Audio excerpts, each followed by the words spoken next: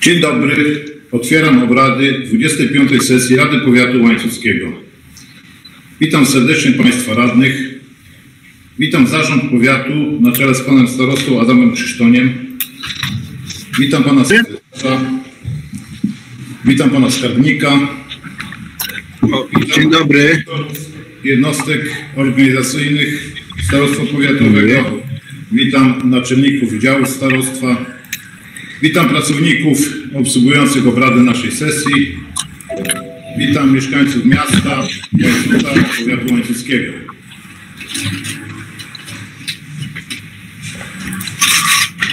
Wszystkich uczestników sesji Rady Powiatu informuję, że obrady są transmitowane oraz utrwalane za pomocą urządzeń rejestrujących obraz i dźwięk.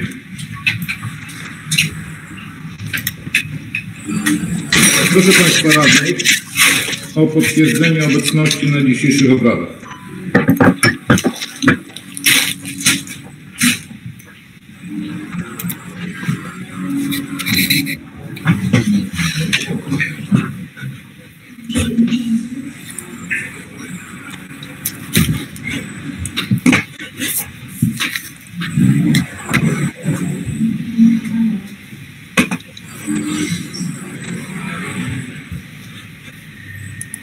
Informuję, że na obecnej sesji bierze udział 21 radnych, czyli mamy 100% obecności, czyli Rada jest zdolna do realizacji planowanego porządku obrad i podejmowania prawomocnych uchwał. Proszę Państwa, przed przystąpieniem do obrad proszę Państwa o powstanie i tradycyjnie już odmówimy modlitwę do patrona miasta Łańcuta i powiatu łańcuckiego, świętego Michała Archanioła. Święty Michale Archaniele, wspomagaj nas w walce za przeciwnie goliwości i zasadzką złego ducha, bądź naszą obroną. Złego Bóg ogromnych działaczy, pokornie o to prosimy, a Ty, wodzu niebieskich zastępów, szatana i inne duchy złe, które na zgubę dusz ludzkich po tym świecie krążą, mocą Bożą splendor.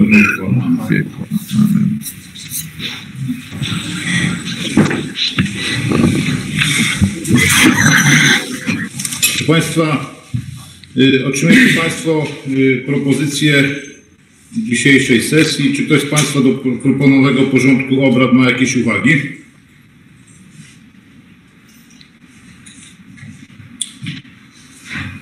Nie widzę, nie słyszę. W związku z tym będziemy realizować proponowany porządek obrad.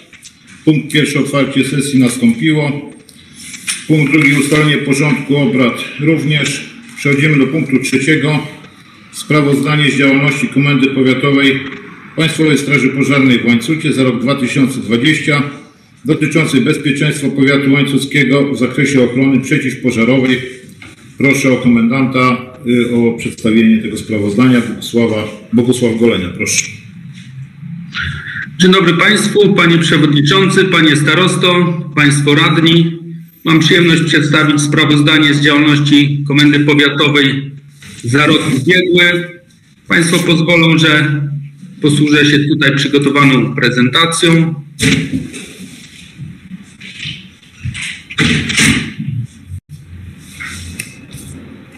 Proszę mi tylko powiedzieć, czy prezentacja się uruchomiła?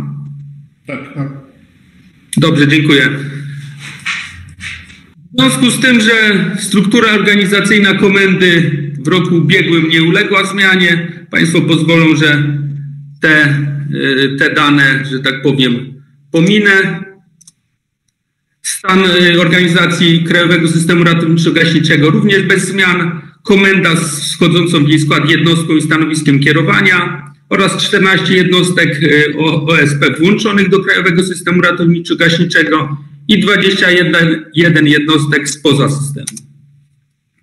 W stosunku do roku ubiegłego uległa zmianie siła bojowa jednostek. Tutaj chodzi o jednostki OSP I tak na terenie powiatu dysponujemy łącznie 732 strażakami, w tym mamy 56 strażaków zawodowych, druhów w jednostkach OSP włączonych do Krajowego Systemu Ratowniczo-Gaśniczego mamy 400 i 276 druhów spoza systemu. Oczywiście mówię tu druhów, trzeba tu pamiętać, że coraz więcej jednostki mają druhy.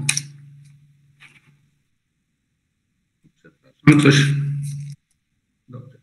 Przejdziemy teraz do statystyki zdarzeń w roku ubiegłym. Jak Państwo widzą, lata 2017-2019 właściwie na stałym poziomie. Rok ubiegły gwałtowny wzrost ilości zdarzeń, prawie o 1000 zdarzeń więcej. Czym to zostało spowodowane? Właściwie to są dwie przyczyny. Dozorowanie polowej izby przyjęć przy Centrum Medycznym w Łańcucie przeznaczonej do obsługi pacjentów chorych na COVID-19. Tutaj prawie 600 zdarzeń odnotowaliśmy i ponad 300 zdarzeń, prawie 350 zdarzeń to likwidacja skutków powodzi z czerwca ubiegłego roku, która nawiedziła właściwie dwie gminy, gminę Markową i gminę Łańcut. Także rekordową ilość zdarzeń odnotowaliśmy w roku ubiegłym, 1821. Jeszcze nigdy w historii komenda tyle nie odnotowała. Tak to wygląda procentowo. Miejscowe zagrożenia to prawie 90%, pożary 10% i około 1% to alarmy fałszywe. Statystycznie zastępy Państwowej Straży Pożarnej lub Ochotniczych Straży Pożarnych wyjeżdżały do zdarzeń co prawie 5 godzin, z czego do pożarów co prawie 2 dni, natomiast do miejscowych zagrożeń co 5,5 godziny. Tutaj mamy zestawienie ilości wszystkich zdarzeń w rozbiciu na poszczególne gminy. Tak jak Państwo widzą, właściwie dwie gminy i miasto Łańcut zostało tu, że tak powiem, największy wzrost tych zdarzeń.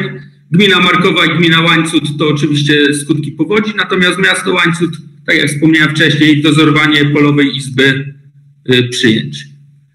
Zestawienie ilości pożarów właściwie we wszystkich gminach na podobnym poziomie co w latach ubiegłych. No tu oczywiście, jeżeli chodzi o miejscowe zagrożenia, tak jak przy ilości całkowitej zdarzeń, miasto Łańcut, gmina Łańcut i gmina Markowa wzrost znaczny. Jeżeli chodzi o statystykę udziału w działaniach ratowniczo-gaśniczych jednostek OSP włączonych do Krajowego Systemu Ratowniczo-Gaśniczego, to tutaj mamy zestawienie i proszę zwrócić uwagę, najwięcej zdarzeń odnotowała jednostka OSP w Kusowie 95, jednostka w Markowej 89 i Rakszawa 86. Jeżeli chodzi o jednostki spoza systemu, to najwięcej zdarzeń odnotowała jednostka OSP w Czarnej 60, następnie Wola Dalsza 46 i Sonina 41.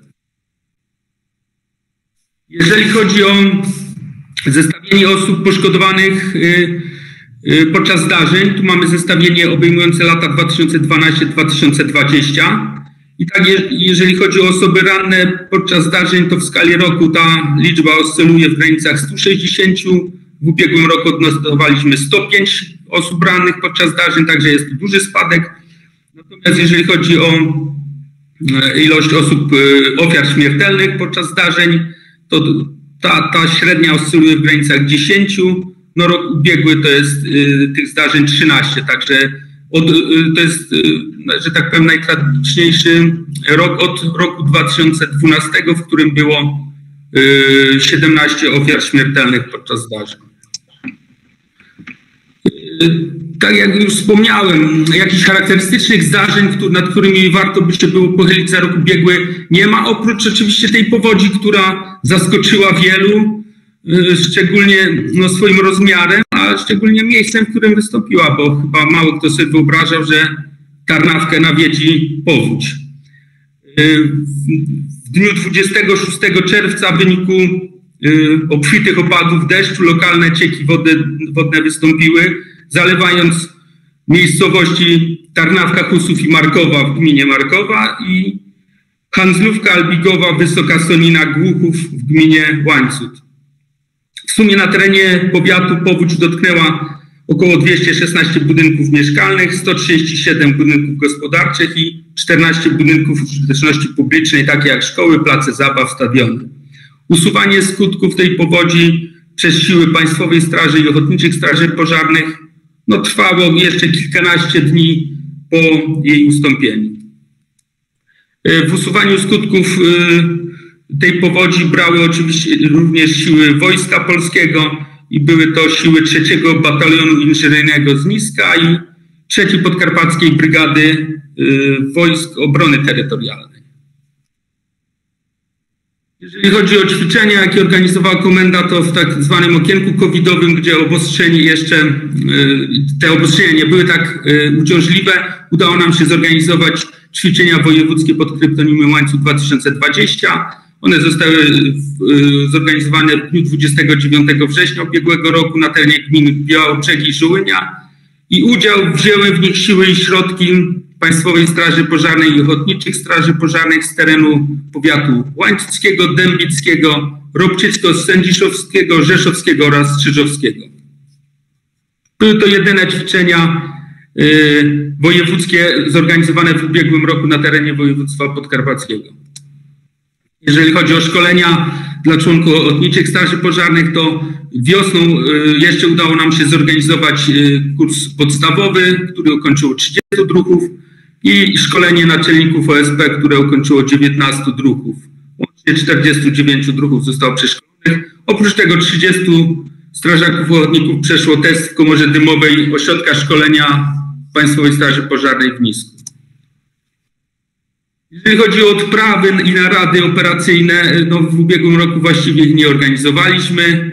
Wyjątkiem tu były dwie takie, można powiedzieć, uroczystości, podczas których podpisano umowy w dniu 18 września pomiędzy jednostkami OSP z terenu powiatu a Wojewódzkim Funduszem Ochrony Środowiska i Gospodarki Wodnej w Rzeszowie. Natomiast w dniu 21 września jednostki OSP podpisały umowy z Funduszem Składkowym Ubezpieczenia Społecznego Rolników w Warszawie. Jak wyglądały dotacje dla jednostek OSP w roku ubiegłym? Do jednostek OSP włączonych do Krajowego Systemu Ratowniczo-Gaśniczego trafiło prawie 600 000 złotych, z czego lwia część tutaj trafiła do jednostki w Korniaktowie Północnym, 460 000. Było to dofinansowanie średniego samochodu ratowniczo-gaśniczego. Gmina Białobrzegi wniosła tu swój wkład w wysokości 350 000. Jednostki spoza systemu dostały trochę mniejszą kwotę, nieco ponad 50 000 złotych. Oprócz tego w ramach Regionalnego Programu Operacyjnego Województwa Podkarpackiego dwie jednostki zakupiły lekkie samochody ratowniczo-gaśnicze. Były to jednostki z Markowej i z Kosiny. Wkład RPO wynosi 250 000, natomiast środki odpowiednio gmin Markowej 214, a natomiast gmina Łańcuch dołożyła 90 000 do tego. Teraz króciutko, jak wyglądały grubsze zakupy sprzętu i pojazdów dla Komendy Powiatowej. Zaczniemy od lekkiego samochodu operacyjnego. Zakupiliśmy ten samochód marki Mitsubishi Outlander za kwotę 125 000. I tutaj w tym miejscu chciałbym serdecznie podziękować całej Radzie Powiatu, panu przewodniczącemu, panu staroście za przychylność. Od, że tak powiem, Rady Powiatu otrzymaliśmy dotację do tego samochodu w wysokości 50 000 złotych. Bez tych pieniędzy tego samochodu na pewno by nie było, także serdecznie dziękuję. Pozostały montaż finansowy wyglądał następująco. 40 000 dołożył podkarpacki komendant wojewódzki Państwowej Straży Pożarnej w Rzeszowie, 20 000 Urząd Gminy w Czarnej i 15 000 Urząd Miasta w Łańcucie. Również tu serdecznie tym samorządom chciałbym podziękować. W roku ubiegłym również w wyniku nowelizacji ustawy budżetowej Komenda Powiatowa PSP w Łańcucie otrzymała dodatkowe środki w wysokości 238 000 złotych i dzięki tym środkom udało nam się zakupić nowoczesną łódź ratowniczą Woli za 90 000 złotych. Uruchomiliśmy system kontroli dostępu do pomieszczeń komendy, do 2 obiektów komendy za kwotę 52 000 złotych. Dokonaliśmy zakupu 24 kompletów ubrań specjalnych za kwotę 96 000 złotych. To niesamowity zastrzyk gotówki, która przełożyła się na zastrzyk sprzętu dla komendy. Krótko o działalności kontrolno-rozpoznawczej. W ubiegłym roku prewencja komendy przeprowadziła 42 czynności kontrolno-rozpoznawcze, w tym 37 podstawowych i 5 sprawdzających. I w szczególności skontrolowano 15 obiektów użyteczności publicznej, 5 obiektów zamieszkania zbiorowego, 1 budynek mieszkalny wielorodzinny, 43 obiekty produkcyjne i magazynowe i 2 obiekty w lasach państwowych. Łącznie kontrolą objęto 66 obiektów. Naruszenie przepisów o ochronie przeciwpożarowej odnotowano w 3 obiektach. Łącznie stwierdzono 7 nieprawidłowości. Były to nieprawidłowości dotyczące zaopatrzenia wodnego 2 przypadki, 3 przypadki nieprawidłowości dotyczących instalacji urządzeń przeciwpożarowych i 2 razy brak instrukcji bezpieczeństwa pożarowego. Prewencja społeczna. Przez właściwie 2 pierwsze miesiące ubiegłego roku udało się, naszą salę Ognik odwiedziło 7 grup dzieci z terenu powiatu łańcuckiego, łącznie 146 dzieci. Potem wiemy już, obostrzenia pandemiczne uniemożliwiły to, ale od początku istnienia sali Ognik odwiedziło nas już ponad 9400 dzieci. Mam nadzieję, że w tym roku przebijemy 10 000, jak się uda. Ponadto w dniu 22 lipca w ramach pikniku rodzinnego na basenie Mosji przeprowadzono pogadankę na temat bezpiecznych zachowań nad wodą. W tym pikniku wzięło udział około 400 osób. Natomiast w ramach akcji Bezpieczne Ferie przeprowadzono pogadanki dla dzieci i młodzieży ze szkół podstawowych w Markowej, Budach Łańcuckich oraz Handlówce. W spotkaniach tych wzięło łącznie ponad 300 dzieci. Szanowni Państwo, to by było syntetycznie tyle. Materiały w wersji drukowanej Państwo otrzymali. Jeżeli są jakieś pytania, to z chęcią odpowiem. Dziękuję. Dziękuję Panu Komendantowi. Czy ktoś z Państwa radnych ma jakieś pytania?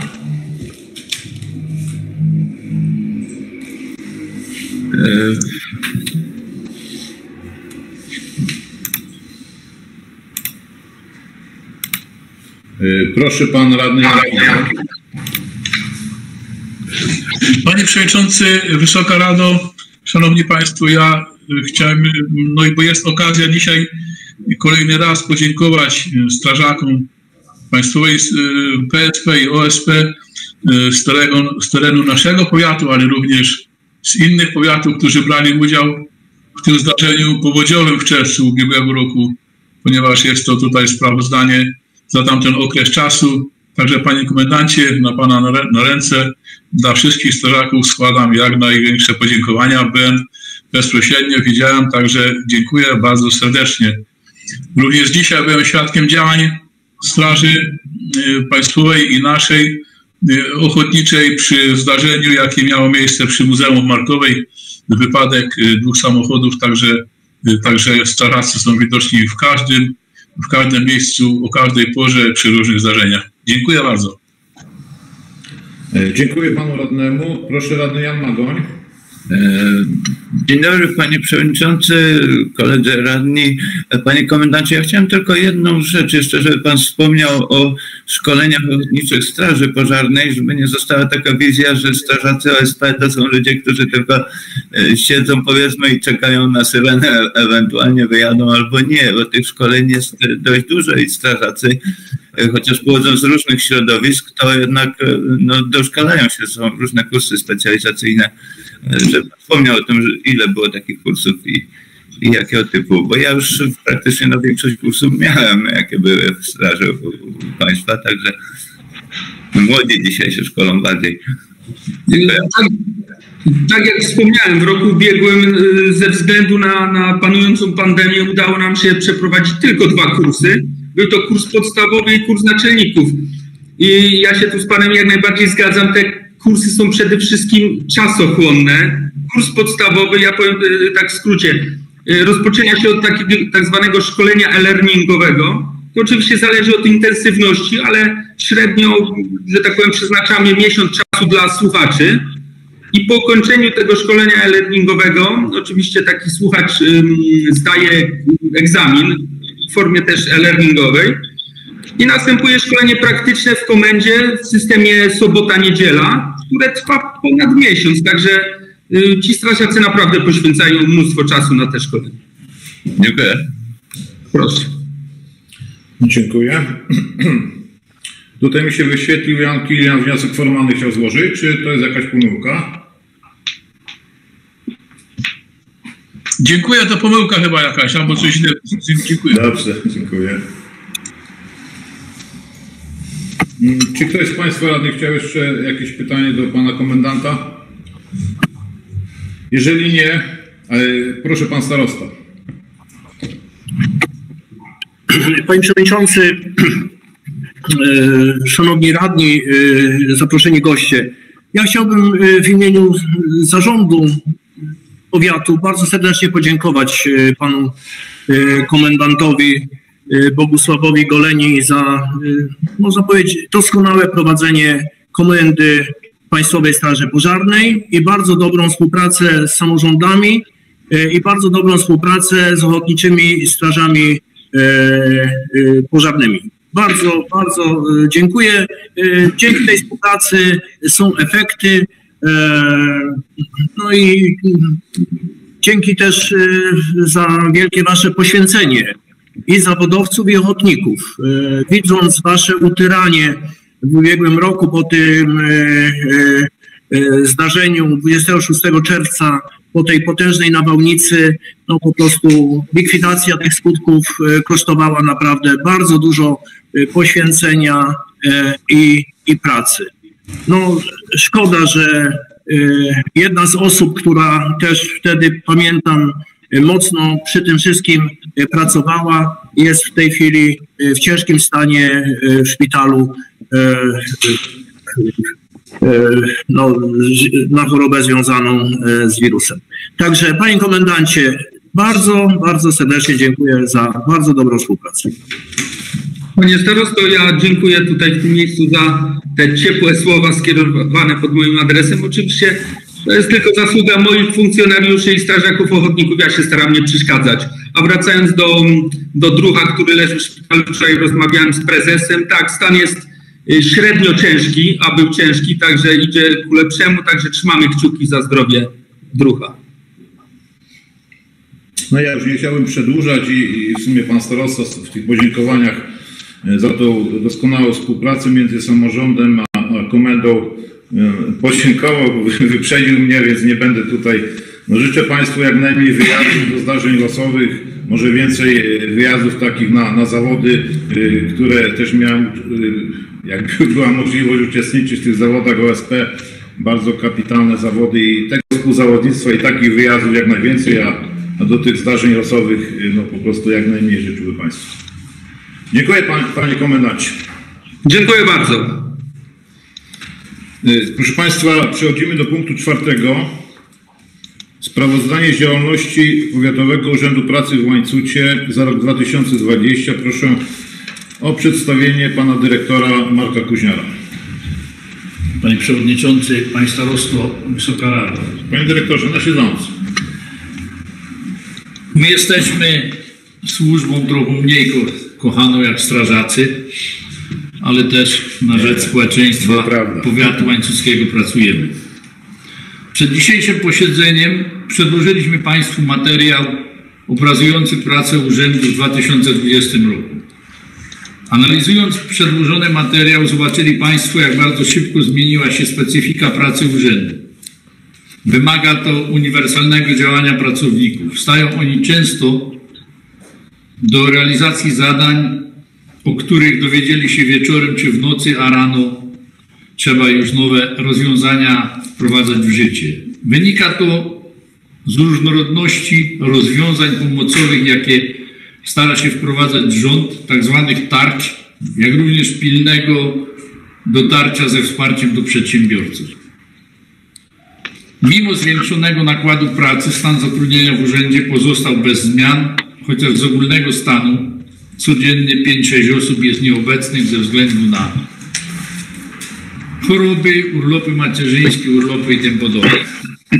Stabilny okres pracy urzędu w ubiegłym roku trwał do miesiąca marca. Wybuch pandemii wywołał konieczność wdrożenia programów osłonowych w stosunku do miejsc pracy, jakie funkcjonują na terenie naszego powiatu.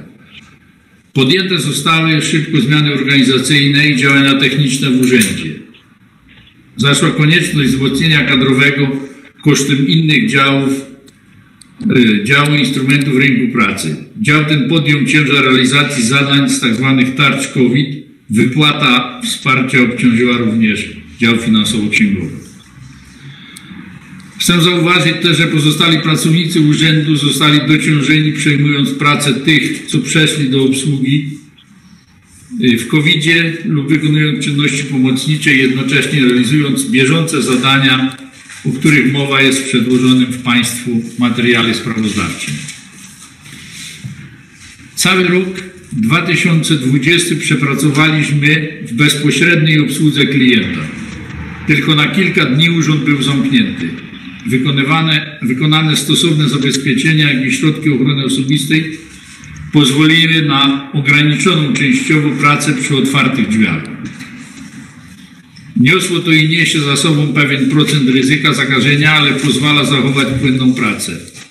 Duża część zadań pomocowych w tej chwili już realizowana jest w sposób elektroniczny poprzez system ePUAP. Środki finansowe również w całości przekazujemy już na konta przedsiębiorców czy osób indywidualnych. Wysoka Rado, w 2020 roku urząd przerobił ponad 51 milionów złotych. Jest to kwota często wyższa jak budżety niektórych gmin. Wymagało to utrzymania rytmicznej pracy, jak i współpracy z ZUS-em i Wojewódzkim Urzędem Pracy, gdzie często te zadania finansowe jednak nakładały się jedne na drugie.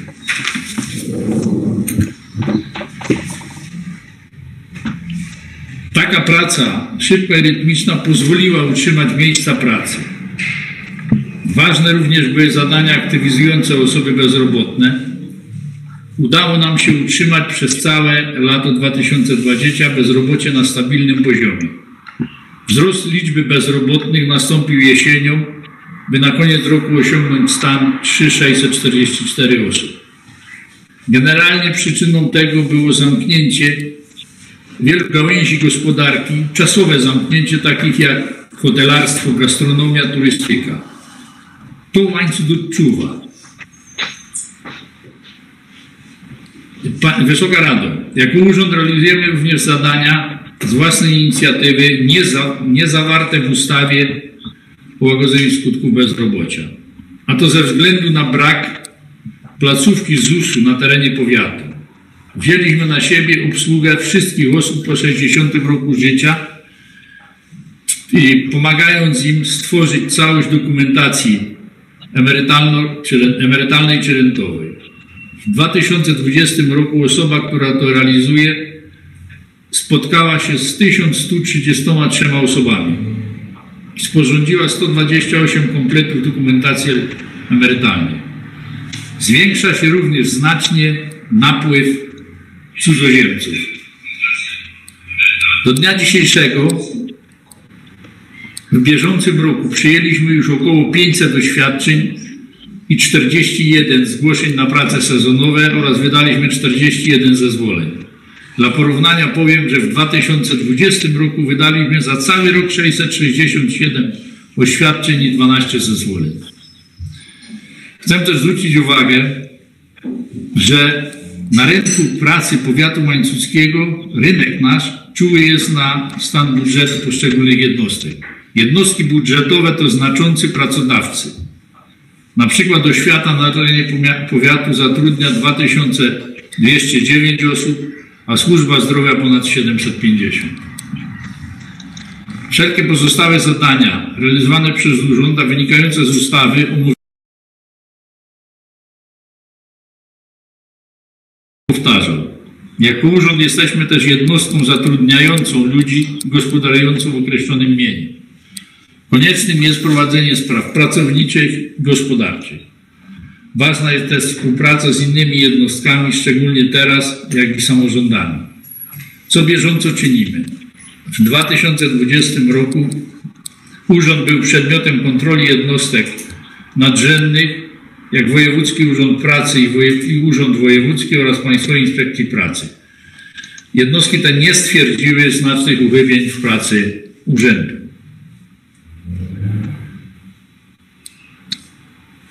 Podsumowując cały ubiegły rok i naszą pracę, chciałbym podziękować Państwu, Wysokiej Radzie, Panu Przewodniczącemu, Panu Staroście za życzliwy stosunek do nas oraz dziękuję wszystkim urzędnikom powiatowym za dobrą współpracę z urzędem. Zawsze, kiedy zwracaliśmy się, kiedy potrzebowaliśmy pomocy, kiedy trzeba nam było czasami nawet drobnego wsparcia w postaci jakichś tam nawet tych płynów dezynfekujących, byliśmy załatwiani pozytywnie. Chciałem również na forum Rady w obecności Pana Przewodniczącego, Pana Starosty podziękować tym ludziom, którymi mam zaszczyt kierować za naprawdę ofiarną pracę w roku 2020. Szanowni Państwo, na ten rok do realizacji już w tej chwili mamy postawione około 40 milionów złotych. Realizujemy zadania bieżąco, wszystkie te, które wynikają z ustawy. W tej chwili na wszelkie działania urzędu środki są. Robimy wszystko to, co jest możliwe i czego oczekuje od nas społeczeństwo i pracodawcy. Realizujemy również zadania związane ze wsparciem zamkniętych przedsiębiorstw w ramach tarcz COVID-u. Na dziś mamy postawione 9 milionów do dyspozycji. Budżet obecny to 40 milionów. Skończy się kwotą, nie jest trudno powiedzieć jaką, zależne jest to, jak będzie się kształtować sytuacja gospodarcza w kraju i jak długo będą trwały środki, będą przesyłane środki pomocowe dla miejscowych firm. Dziękuję Państwu bardzo. Dziękuję Panu Dyrektorowi. Proszę Pan Starosta. Panie Przewodniczący, Wysoka Rado, Szanowni uczestnicy sesji Rady Powiatu Łańcuckiego.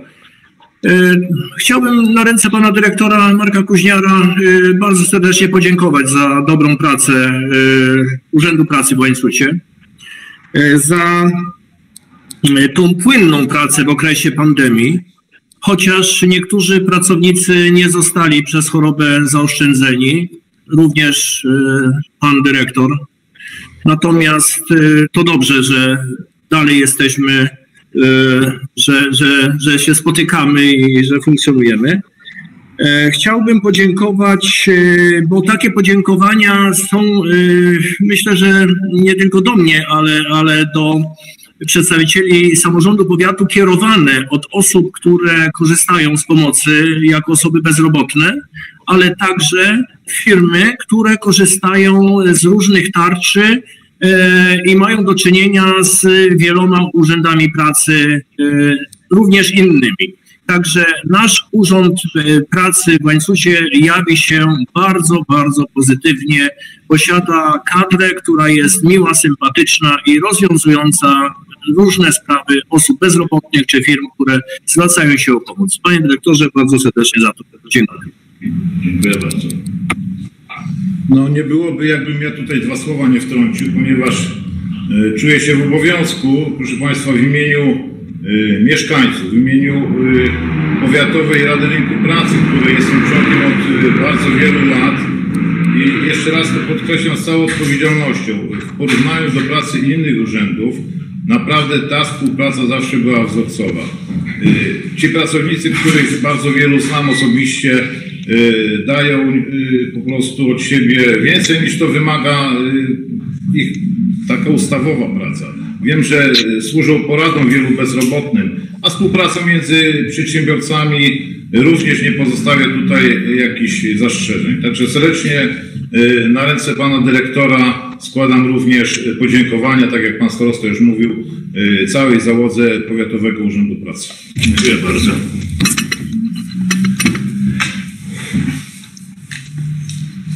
Pan starosta jeszcze chciał.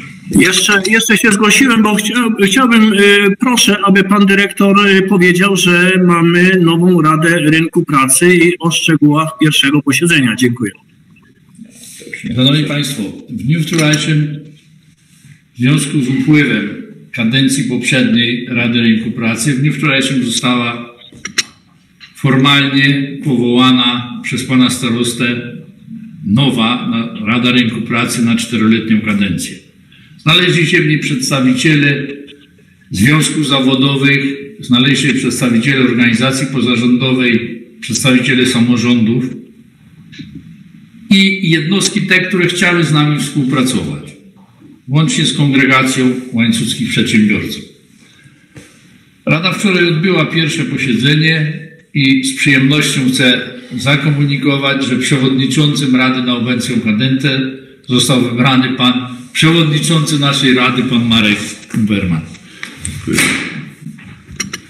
Sądzę, że Rada w tym składzie, która jest tam kilka osób, które już pracowało w poprzedniej kadencji i na spokojnie będziemy współpracować, ustalać pewnego rodzaju kierunki działania. Na pewno czeka nas w najbliższym czasie wiele konsultacji z Radą w sprawie kierunków szkolnictwa, bo się będzie zaczynał okres przymierzania do nowego roku szkolnego.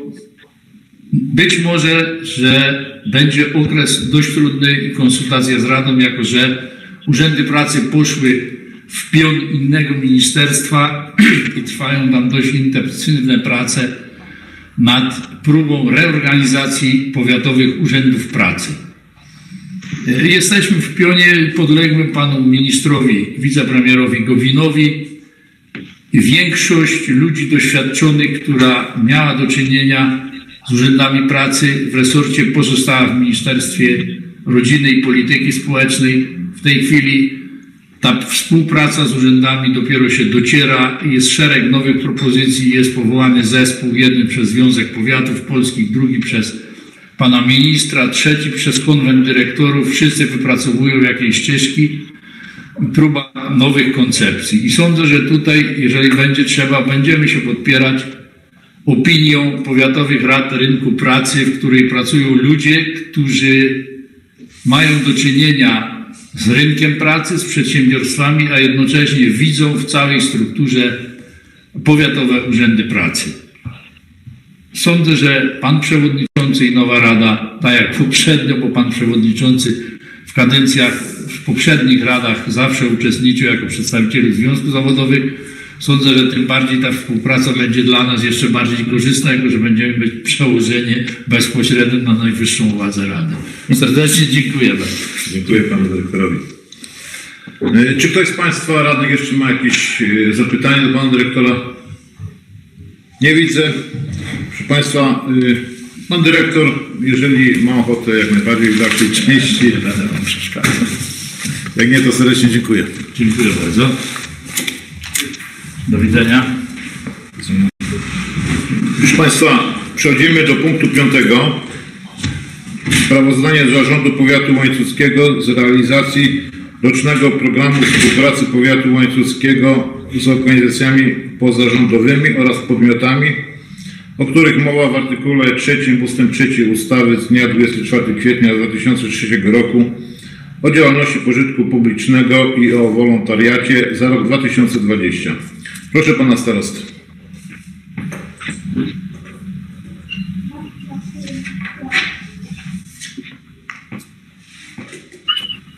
Panie Przewodniczący, Wysoka Rado, tak jak na komisjach była sprawa omawiana bardzo szczegółowo, jeśli chodzi o organizacje pozarządowe, które na naszym terenie funkcjonują i prowadzą poradnictwo prawne, Natomiast widzę, że jest z nami pan naczelnik Wydziału Edukacji i Spraw Społecznych, gdzie realizowane są te zadania, pan Tadeusz Pasieczny. Bardzo proszę, aby w kilku zdaniach przekazał informacje i szczegóły właśnie w sprawach działających organizacji na naszym terenie. Dziękuję. Dziękuję. W związku z tym proszę pana naczelnika o przedstawienie sprawozdania z tego punktu. Dzień dobry panie przewodniczący, cała Wysoka Rado, panie i panowie radni, panie starosto. To sprawozdanie Zarządu Powiatu Łańcuckiego z realizacji rocznego programu współpracy z organizacjami pozarządowymi jest wypełnieniem obowiązku ustawowego. Zgodnie z ustawą o pożytku publicznym i wolontariacie zarząd jest zobowiązany przedstawić takie sprawozdanie najpóźniej do 31 maja. Takie sprawozdanie także jest obowiązek opublikować w Biuletynie Informacji Publicznej. Szczegółowe i obszerne sprawozdanie zostało Państwu przekazane w materiałach. Zostało ono opracowane we współpracy nie tylko w naszym wydziale, ale we współpracy z innymi jednostkami, także z innymi wydziałami starostwa, za co już w tym miejscu chcę podziękować. Co warte podkreślenia, że poprzedni rok dla organizacji pożytku publicznego, zresztą dla nas wszystkich, był rokiem trudnym, bo związany był z ograniczeniami przeciwcovidowymi. Wiele organizacji pożytku publicznego nie mogło realizować swoich statutowych zadań, a jeżeli je realizowało, to w sposób ograniczony. O tym także wspomnę w dalszej części sprawozdania. Jeżeli mówimy o współpracy, to ogólnie można powiedzieć, że ta współpraca miała charakter finansowy i charakter pozafinansowy.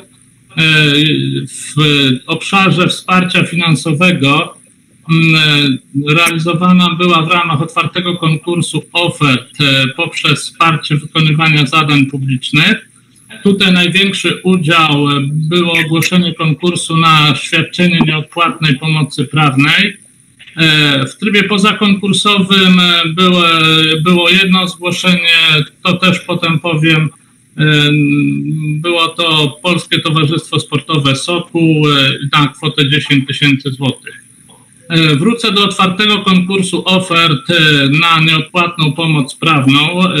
To było i jest w dalszym ciągu bardzo duże zadanie.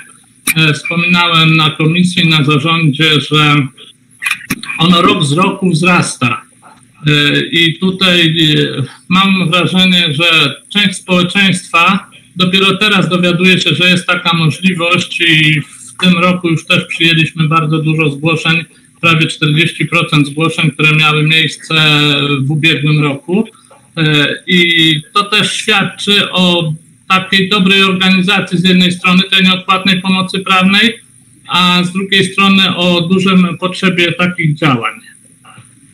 Ta nieodpłatna pomoc prawna była realizowana w starostwie, ale także była realizowana we współpracy z gminami wchodzącymi w skład naszego powiatu. Ta współpraca gminna polegała na bezpłatnym udostępnianiu lokali na potrzeby prowadzenia punktów nieodpłatnej pomocy prawnej. W roku 2020 były to gminy Czarna, gmina Łańcuch, gmina Markowa, Rakszawa oraz gmina Żołynia. I te lokale były zlokalizowane w budynku Centrum Kultury Gminy Markowej, w budynku Centrum Kultury Gminy Łańcuch z siedzibą w Wysokiej. Mieliśmy lokal w budynku Urzędu Gminy w Żołyni i w Ośrodku Kultury Gminy Czarna w Woli Małej. I budynek Urzędu Gminy w Rakszawie. Także na terenie miasta Łańcuta w budynku Powiatowego Centrum Pomocy Rodzinie znajdował się punkt nieodpłatnego poradnictwa obywatelskiego. W tych punktach porad prawnych i porad obywatelskich udzielało łącznie 8 osób, 4 adwokatów, 3 radców prawnych i 1 aplikant adwokacki. Z tych 8 osób 5 osób miało równocześnie uprawnienia doradcy obywatelskiego. Tą nieodpłatną pomoc prawną w trybie konkursowym wygrała Fundacja Pasieka z Rzeszowa i ta fundacja w 2020 roku udzieliła pomocy 334 osobom. Oprócz pomocy także w konkursie było szereg innych działań, które fundacja miała podjąć. W tym duży obszar zajmowały zadania z edukacji prawnej. W zakresie edukacji fundacja aktywnie współpracowała z naszymi szkołami ponadpodstawowymi. Łącznie przeprowadzono 32 godziny szkoleń w formie stacjonarnej i w formie zdalnej. Co warte podkreślenia, w ofercie fundacja założyła 24 godziny takich szkoleń, a w praktyce oznacza to, że pozostałe 8 godzin fundacja odbyła w formie wolontariatu. W ramach tych szkoleń zorganizowano powiatowy konkurs wiedzy prawnej, był to konkurs w formie zdalnej. Opracowała fundacja i wydrukowała i rozprowadziła 500 ulotek, 50 plakatów. Te ulotki zostały kolportowane na terenie powiatu. Także ta fundacja zakupiła nagrody na konkurs wiedzy prawnej, opublikowała 6 artykułów o tematyce prawnej, opracowała informator prawny. To był taki, wydaje mi się, dosyć fajny, zrobiony informator dedykowany specjalnie dla młodzieży, napisany językiem przystępnym, łatwym do przyjęcia przez młodzież. Co warte podkreślenia, nasz powiat w dobie panującego takiego kryzysu związanego z COVID-em w sposób płynny zachował świadczenie tej nieodpłatnej pomocy prawnej. Nie było przerwy w udzielaniu świadczeń. Na bieżąco poprzez stronę internetową starostwa informowaliśmy o zmianie tej formy. Także zdalnie świadczona była pomoc. My tu w wydziale umawialiśmy na nieodpłatną pomoc. Samo rejestrowanie na nieodpłatną pomoc było możliwe także poprzez stronę internetową i ta pomoc była świadczona najczęściej, najpraktyczniej poprzez porady telefonicznie. Jeżeli była taka potrzeba, to ewentualnie wchodziły w grę inne środki porozumiewania na odległość, czyli przekazywanie treści mailowo, ewentualnie skany dokumentów.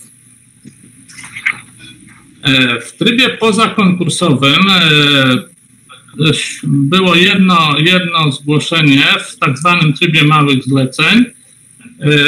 Polskie Towarzystwo Gimnastyczne SOKU z siedzibą w Łańcucie 16 listopada złożyło ofertę na zadanie publiczne pod nazwą Rozwój zainteresowań sportowych i popularyzacja gry w koszykówkę poprzez udział drużyny SOKU Łańcuch w rozgrywkach pierwszej ligi koszykówki mężczyzn.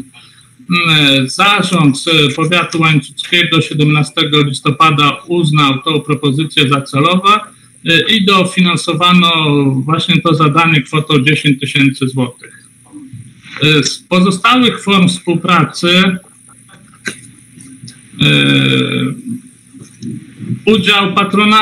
udział starosty w różnych imprezach, mam tu na myśli objęcie patronatem starostwa powiatowego, było ograniczone no właśnie z tego względu, że wiele stowarzyszeń nie realizowało swoich statutowych zadań. Niemniej jednak udało się wesprzeć wydawnictwami promocyjnymi, materiałami Podkarpacki Okręgowy Związek Akrobatyki Sportowej w Rzeszowie, to było wydawnictwo promocyjne, Łańcuckie Stowarzyszenie Cyklistów, Fundację Rozwoju i Wsparcia Pasiekę, tu też było dofinansowanie materiałów promocyjnych, koła gospodyń wiejskich działających na terenie powiatu łańcuckiego, łącznie objętych było 32 organizacje tych kół. Ponadto była współpraca z Ochotniczą Strażą Pożarną. Warto też nadmienić na aktywną współpracę Powiatowego Centrum Pomocy Rodzinie. Tutaj była działalność na rzecz osób niepełnosprawnych. W ramach tej współpracy PCPR dofinansowywał warsztat terapii zajęciowej w Białobrzegach, prowadzonych przez Stowarzyszenie Młodzieży Specjalnej Troski w Łańcucie. Dofinansowanie było na kwotę 86 539 zł. Oraz warsztat terapii zajęciowej w Przeworsku prowadzony przez Fundację Wzrastanie. To dofinansowanie opiewało na kwotę 18 090 zł. Ponadto PCPR współpracował z Katolickim Centrum Wspierania Rodziny w Krośnie, prowadzonym przez Stowarzyszenie Rodzin Katolickich. które w ramach umowy cywilnoprawnej realizowało część obowiązków organizatora rodzinnej pieczy zastępczej.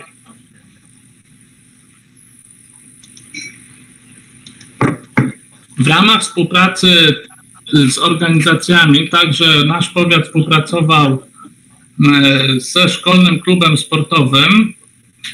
Mianowicie Podkarpacki Wojewódzki Szkolny Związek Sportowy był operatorem programu pod nazwą Szkolny Klub Sportowy. W tym programie wzięło udział łącznie 127 uczniów naszych szkół w 7 grupach. Była to jedna grupa z liceum ogólnokształcącego numer 1, jedna grupa z liceum ogólnokształcącego numer 2, 2 grupy zespołu szkół numer 3 oraz 3 grupy zespołu szkół technicznych w Łańcucie. W ramach tej współpracy Powiat Łańcucki wyraził zgodę na nieodpłatne udostępnienie szkolnych obiektów sportowych. Także przekazano dopłatę w kwocie 150 zł od grupy na częściowe pokrycie kosztów realizacji tego zadania. No i jakaś inna pomoc w organizacji działań związanych z organizacją tych klubów sportowych. W ramach współpracy pozafinansowej była to przede wszystkim działalność informacyjna, doradcza, tutaj czy to przez wydziały starostwa, czy przez publikowanie informacji na stronach internetowych starostwa, także poprzez aktualizowanie wykazu stowarzyszeń, wykazu fundacji, bo tutaj ta aktualizacja musi być systematycznie prowadzona. Chcę jeszcze wspomnieć, że jak mówimy o współpracy z organizacjami pożytku publicznego, tam jest ten ustęp 3, gdzie jest mowa między innymi o stowarzyszeniach jednostek samorządu terytorialnego. No i nasz powiat łańcucki należy i także aktywnie działa w Związku Powiatów Polskich. Pan starosta jest we władzach tego związku i w ramach tej współpracy niejednokrotnie albo opiniowaliśmy tutaj w wydziałach starostwa różne projekty aktów prawnych, które Związek Powiatów Polskich też był uczestnikiem tych rozmów i opiniował, więc tutaj jakby zabieraliśmy aktywny głos. Także zabieraliśmy głos, jeżeli były jakieś propozycje zmian legislacyjnych w różnych obszarach, gdzie nie było jeszcze aktów prawnych do opiniowania, a trzeba było zająć stanowisko. Warto także nadmienić na aktywną współpracę naszych jednostek, głównie szkoły i placówki oświatowe. Udzielają miejsca, udzielają nieodpłatnie halę sportową, na przykład zespół szkół technicznych, udzielają pomieszczeń na właśnie nieodpłatną pomoc prawną, bądź na inne spotkania, gdzie młodzież działająca w formie różnych stowarzyszeń czy swoich klubów może prowadzić swoje zajęcia. Na podsumowanie powiem, że roczna realizacja programu współpracy ogólnie sprzyja integracji zarówno społeczności powiatu, ma wpływ na promocję powiatu, ma wpływ na promocję starostwa i także wspomaga urząd w realizacji jego zadań publicznych. Chociażby ta nieodpłatna pomoc prawna w znacznej mierze ułatwia prowadzenie różnych spraw, bo strony przychodząc już jakby są zapoznane z obowiązującymi przepisami. Także jeszcze raz chcę podkreślić bardzo dobrą współpracę, bardzo duże zaangażowanie dyrektorów naszych jednostek organizacyjnych, czy to Powiatowego Centrum Pomocy w Rodzinie, czy dyrektorów szkół i placówek oświatowych, bo jeżeli jest proponowana taka współpraca, to szkoły, PCPR i inne jednostki chętnie przystępują do takich działań. Dziękuję bardzo. Dziękuję panu naczelnikowi. Czy ktoś z państwa radnych chciał w tym temacie jakieś pytania do pana naczelnika? Nie widzę. Dobrze. Proszę, radny Michał Mac. Panie Przewodniczący, Wysoka Rado, czy słychać mnie? Ja krótkie pytanie chciałem.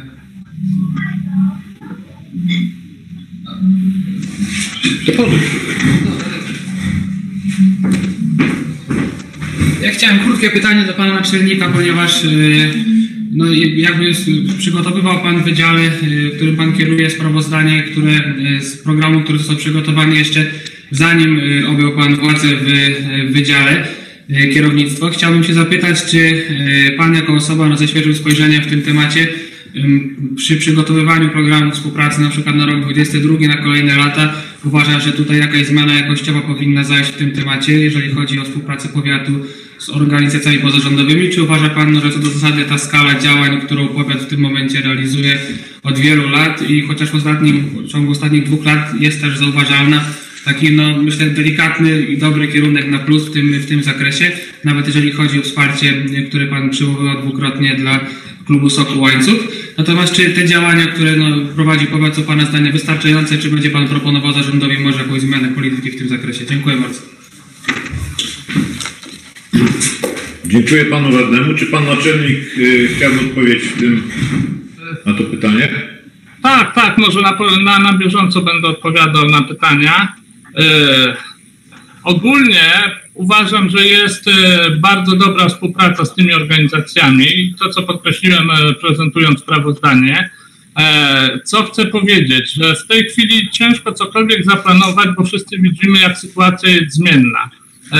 Realizacja programu na 2020 rok, chociaż była ambitna, pewnie można było, załóżmy, większe dofinansowanie tych organizacji zaplanować, ale tu też jesteśmy związani budżetem i ciężko też sobie wiązać w budżecie środki na ten cel, kiedy przychodzi sytuacja zewnętrzna i niemożliwa jest realizacja, więc jeżeli chodzi o takie wsparcie tych zadań zleconych, to nawet sytuacje kryzysowe, a 20 rok pokazał, że z takimi mieliśmy do czynienia, pokazały, że ta organizacja tej współpracy działa bardzo prężnie. Świadczy o tym chociażby fakt, że w innych starostwach były przerwy w udzielaniu nieodpłatnej pomocy prawnej.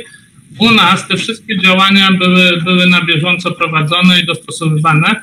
I to też nie tylko zasługa pracowników starostwa czy wydziału, ale także tej drugiej strony, tych organizacji pozarządowych, bo często to są ludzie bardzo zaangażowani i poświęcają często swój czas, swoje środki i chcą pracować pomimo różnych zewnętrznych okoliczności.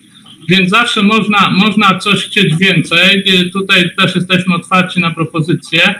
Ale jeszcze raz chcę podkreślić, że sama organizacja nieodpłatnej pomocy prawnej w porównaniu do roku 2019, kiedy ja tu przyszedłem i rozpoczynałem pracę i teraz jak widzę rok 2021, to wspomniałem ponad 300 porad prawnych w 2020 roku, a w tej chwili jak na zarząd przygotowywałem spotkanie, to było gdzieś połowa kwietnia, mieliśmy już 204 spraw, więc to mniej więcej obrazuje, jak te potrzeby wzrastają, więc tu jesteśmy otwarci na współpracę, ale też musimy mierzyć siły na zamiary, bo jeżeli chcielibyśmy dofinansować właśnie w formie małych grantów, na przykład zwiększać pulę środków, no to też musimy być ostrożni.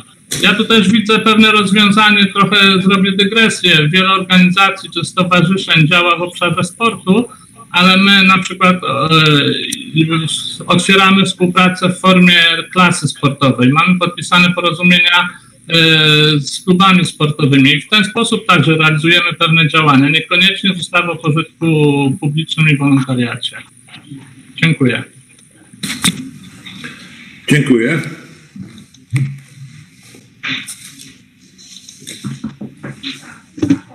Państwo, ponieważ nikt z Państwa radnych nie ma w tym punkcie pytań do Pana Naczelnika, przechodzimy do punktu 6.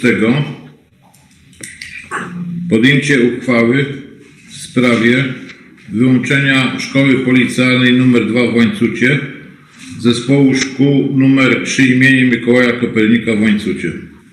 Proszę Pana Naczelnika o omówienie projektowanej uchwały. Szanowni Państwo, Wysoka Rado, pozwólcie, że jakby trochę uprzedzę następne porządki, ale te 4 następne uchwały, one są powiązane z sobą i chcę zrobić pewien wstęp. W miesiącu styczniu pan dyrektor Jacek Król, dyrektor zespołu szkół nr 3 imienia Mikołaja Kopernika, zwrócił się z prośbą o uporządkowanie stanu faktycznego swoich szkół, które wchodzą w skład tego zespołu, I w ten sposób rozpoczęta została procedura likwidacji 2 szkół. 1 lutego były podejmowane 2 uchwały w sprawie zamiaru likwidacji. Po podjęciu tych uchwał wysłaliśmy wniosek o opinię do podkarpackiego kuratora oświaty, bo tego wymagają od nas przepisy prawne. Mamy w tym przypadku 2 pozytywne opinie tej likwidacji tych szkół. Może przypomnę, to o tym była też mowa, że te szkoły, one w chwili obecnej nie realizują swoich statutowych zadań, ponieważ nie ma w nich naboru, nie prowadzą kształcenia, więc tu nie ma problemu czy zwolnień kadry pedagogicznej, czy przekazywania uczniów do innych szkół. W ten sposób faktycznie sobie porządkujemy naszą sieć szkół ponadpodstawowych i tutaj jakby formalnie będziemy sankcjonować stan faktyczny. Przechodząc teraz do projektu uchwały w sprawie wyłączenia szkoły policjalnej nr 2 z zespołu szkół nr 3 w Łańcucie, chcę powiedzieć, że procedury są takie, żeby zlikwidować szkołę, która wchodzi w skład zespołu, w pierwszej kolejności należy dokonać jej wyłączenia z zespołu, a dopiero później, kiedy szkoła stanowi już odrębną jednostkę organizacyjną, można podejmować uchwałę dotyczącą ich likwidacji. Tak też robimy w tym przypadku. Na początek jest propozycja uchwały wyłączającej z dniem 31 sierpnia 2021 roku szkoły policjalnej nr 2 w Łańcucie z siedzibą przy ulicy Farnej 10 zespołu szkół nr 3 imienia Mikołaja Kopernika w Łańcucie. Jak wspomniałem, mamy pozytywną opinię kuratora, także związki zawodowe wypowiedziały się pozytywnie i tutaj nie ma głosów negatywnych. Dziękuję. Dziękuję panu naczelnikowi. Proszę państwa, pan naczelnik omówił 2 następujące uchwały, które będziemy za chwilę głosować. Proszę o przedstawienie opinii przewodniczącego Komisji Edukacji, Kultury, Sportu i Rekreacji w sprawie procedowanej uchwały. Panie Przewodniczący, Państwo Radni, ja może też blokowo podejdę do wspomnianych uchwał. Komisja Edukacji, Kultury, Sportu i Rekreacji na swoim posiedzeniu pozytywnie zaopiniowała projekty 4 uchwał, a mianowicie uchwały w sprawie wyłączenia szkoły policjalnej nr 2 i jej likwidacji, uchwałę wyłączenia Centrum Kształcenia Zawodowego w Łańcucie z zespołu szkół nr 3 i uchwałę w sprawie likwidacji Centrum Kształcenia Zawodowego w Łańcucie z siedzibą przy ulicy Farnej 10 w Łańcucie. Bardzo dziękuję. Dziękuję panu przewodniczącemu. Proszę państwa, będziemy głosować uchwałę nr 25 łamane przez 175 łamane przez 2021 Rady Powiatu Łańcuckiego z dnia 28 kwietnia 2021 roku w sprawie wyłączenia szkoły policjalnej nr 2 w Łańcucie z zespołu szkół nr 3 imienia Mikołaja Kopernika w Łańcucie. Treść uchwały jak w załączonych materiałach. Zarządzam głosowanie.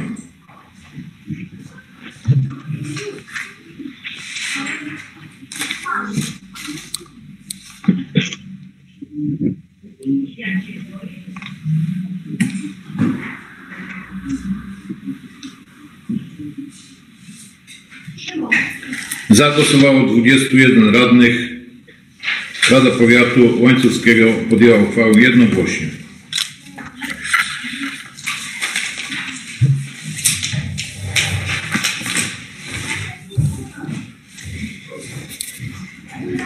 Przechodzimy do punktu 7.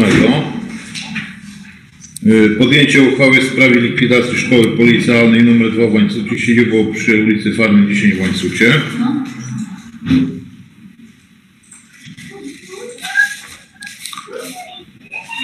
Uchwała została przed chwilą omówiona, opinia komisji przedstawiona. Będzie to uchwała numer 25 łamane przez 177 łamane przez 2021 Rady Powiatu Łańcuckiego z dnia 28 kwietnia 2021 roku w sprawie wyłączenia Centrum Kształcenia Zawodowego w Łańcucie z zespołu szkół nr 3 imienia Mikołaja Kopernika w Łańcucie. Zarządzam głosowanie.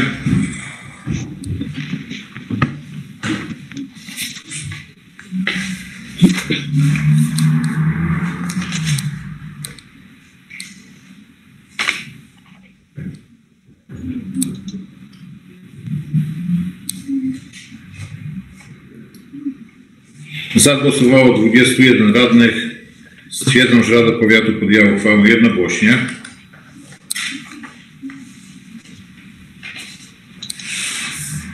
Przechodzimy do punktu 8. Podjęcie uchwały w sprawie wyłączenia Centrum Kształcenia Zawodowego w Łańcucie Zespołu Szkół nr 3 im. Mikołaja Kopernika w Łańcucie.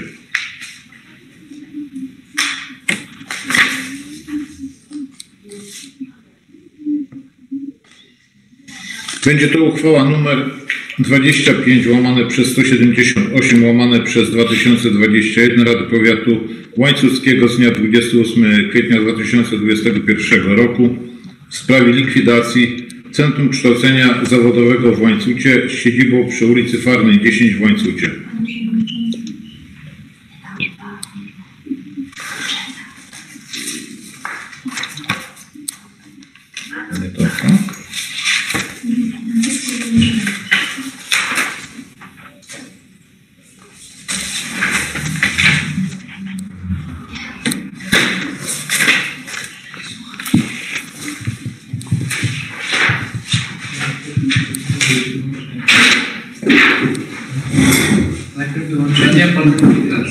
Wyłączenie, dobrze.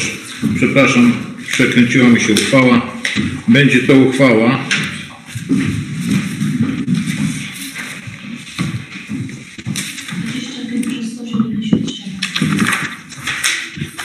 mamy trochę tych uchwał, przepraszam. Będziemy głosować uchwałę numer 25/177/2021 Rady Powiatu Łańcuckiego z dnia 28 kwietnia 2021 roku w sprawie wyłączenia Centrum Kształcenia Zawodowego w Łańcucie Zespołu Szkół nr 3 im. Mikołaja Kopernika w Łańcucie. Treść uchwały jak w załączonych materiałach. Zarządzam głosowanie.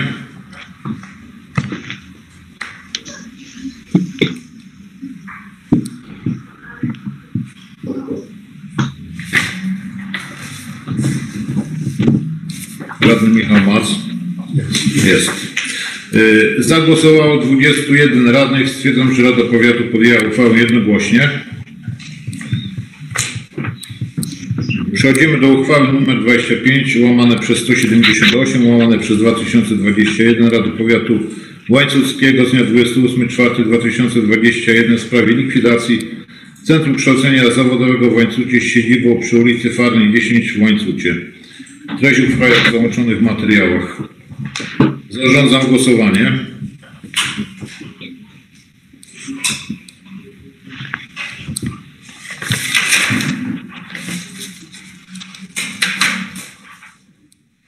Zagłosowało 21 radnych. Stwierdzam, że Rada Powiatu podjęła uchwałę jednogłośnie.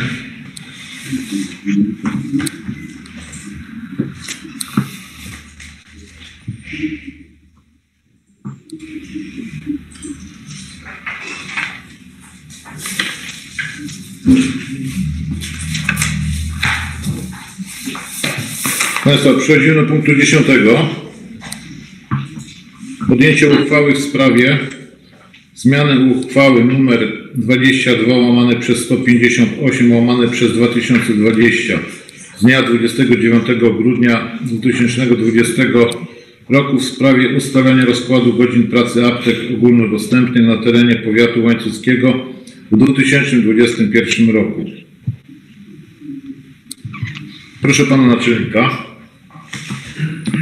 Panie Przewodniczący, Wysoka Rado, Panie Starosto, 29 grudnia 2020 roku podjęta była uchwała w sprawie ustalenia rozkładu godzin pracy aptek ogólnodostępnych na terenie powiatu łańcuckiego i ona wciąż obowiązuje. W międzyczasie w marcu wpłynęło pismo proponujące wydłużenie czasu pracy jednej z aptek, mianowicie apteki Różanej w Łańcucie z siedzibą przy ulicy Rzeźniczej 2. Ta zmiana była korzystna dla mieszkańców, bo chodziło o wydłużenie godzin pracy tej apteki. W pierwotnym rozkładzie godzin apteka w okresie poniedziałek-piątek niepowszednie pracowała od 8 do 21. Po zmianie jest propozycja, by wydłużono czas pracy i miałby ten okres otwarcia apteki w tych dniach poniedziałek-piątek. Apteka funkcjonowałaby w godzinach od 7 do 21. Zgodnie z ustawą Prawo farmaceutyczne o opinię w sprawie projektu zmiany godzin aptek wystąpiono do samorządów gminnych, do burmistrza miasta Łańcuta oraz do wójtów gmin powiatu łańcuckiego, to jest wójta gminy Białobrzegi, wójta gminy Czarna, wójta gminy Łańcut, wójta gminy Markowa, wójta gminy Rakszawa i wójta gminy Żołynia oraz do Okręgowej Izby Aptekarskiej. Te wszystkie strony pozytywnie zaopiniowały zmianę pracy godzin aptek. Także przedkładamy ten projekt, projekt jest konsultowany, nie ma zastrzeżeń, więc przedkładamy. To będzie akt prawa miejscowego i apteka będzie działała 1 godzinę dłużej. Dziękuję. Dziękuję. Proszę o przedstawienie opinii przewodniczącego Komisji Zdrowia, Rodziny i Pomocy Społecznej w sprawie procedowanej uchwały. Panie Przewodniczący, Wysoka Rado, Komisja Zdrowia, Rodziny i Pomocy Społecznej na ostatnim swoim posiedzeniu pozytywnie zaopiniowała projekt tej uchwały.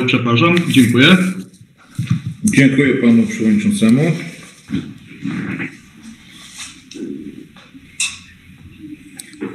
Proszę państwa, będziemy głosować uchwałę nr 25 łamane przez 179 łamane przez 2021 Rady Powiatu Łańcuckiego z dnia 28 kwietnia 2021 roku w sprawie zmiany uchwały nr 22 łamane przez 158 łamane przez 2020 z dnia 29 grudnia 2020 roku w sprawie ustalenia rozkładu godzin pracy aptek ogólnodostępnych na terenie Powiatu Łańcuckiego w 2021 roku.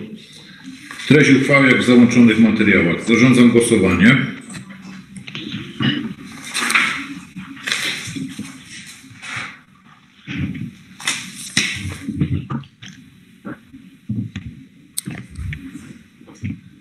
Zagłosowało 21 radnych.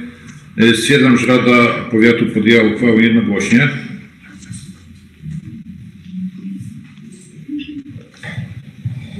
Przechodzimy do punktu 11. Podjęcie uchwały w sprawie wyrażenia zgody na przyjęcie darowizny nieruchomości. Proszę pana naczelnika Krzysztofa Ozgę.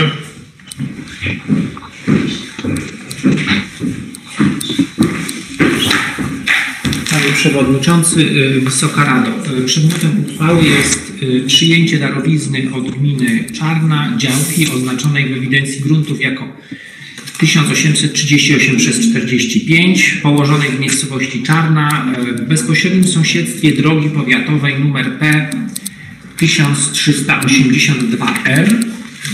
Wójt gminy Czarna zwrócił się do Powiatu Łańcuckiego z propozycją nieodpłatnego przekazania tej nieruchomości z uwagi na to, że została ona wydzielona na potrzeby poszerzenia tej powyższej drogi powiatowej. Jest to jak najbardziej uzasadniona uchwała. Po przyjęciu nieruchomości Powiat Łańcucki zmieni klasyfikację nieruchomości na drogową i pewnie docelowo przekażemy uchwały zarządowi dróg powiatowych, tak by w przyszłości mógł na tej działce powstać albo chodnik, albo żeby doszło do poszerzenia drogi. Także wydaje mi się, że tutaj jakichś większych kontrowersji uchwała nie powinna powodować. Dobrze, dziękuję panu naczelnikowi. Proszę o przedstawienie opinii przewodniczącego Komisji Rozwoju Gospodarczego i Finansów w sprawie procedowanej uchwały. Panie Przewodniczący, Wysoka Rada, Komisja na swoim ostatnim posiedzeniu pozytywnie zaopiniowała projekt uchwały. Dziękuję. Dziękuję. Proszę państwa, będziemy głosować uchwałę nr 25 łamane przez 180 łamane przez 2021 Rady Powiatu Łańcuckiego z dnia 28 kwietnia 2021 roku w sprawie wyrażenia zgody na przyjęcie darowizny nieruchomości. Treść uchwały jak w załączonych materiałach. Zarządzam głosowanie.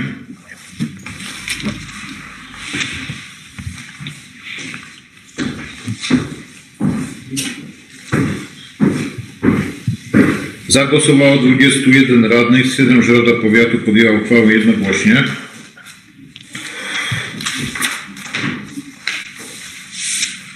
Przechodzimy do punktu 12. Podjęcie uchwały w sprawie przekazania gminie Markowa zadania publicznego polegającego na letnim i zimowym utrzymaniu chodników przy drogach powiatowych na terenie gminy Markowa z wyłączeniem remontów, modernizacji i budowy chodników.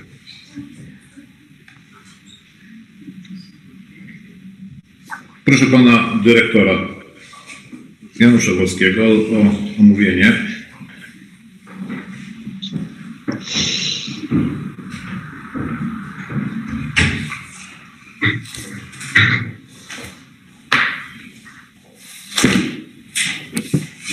Panie dyrektorze, proszę głos włączyć.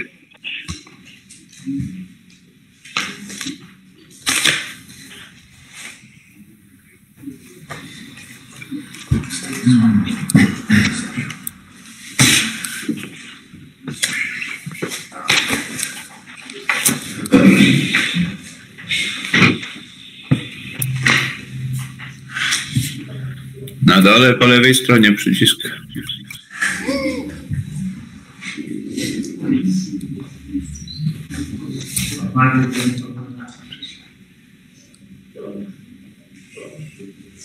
Ja myślę, że tą uchwałę to można bez omówienia. Już tyle razy było przedstawiane, że chyba każdy wie, o co chodzi, nawet mieszkańcy. Przede wszystkim mieszkańcy. To mi się wydaje tak, no nie wiem, może pan starosta dwa słowa, no jak jest jakiś problem techniczny, myślę, że wszyscy radni wiedzą, o czym mówimy.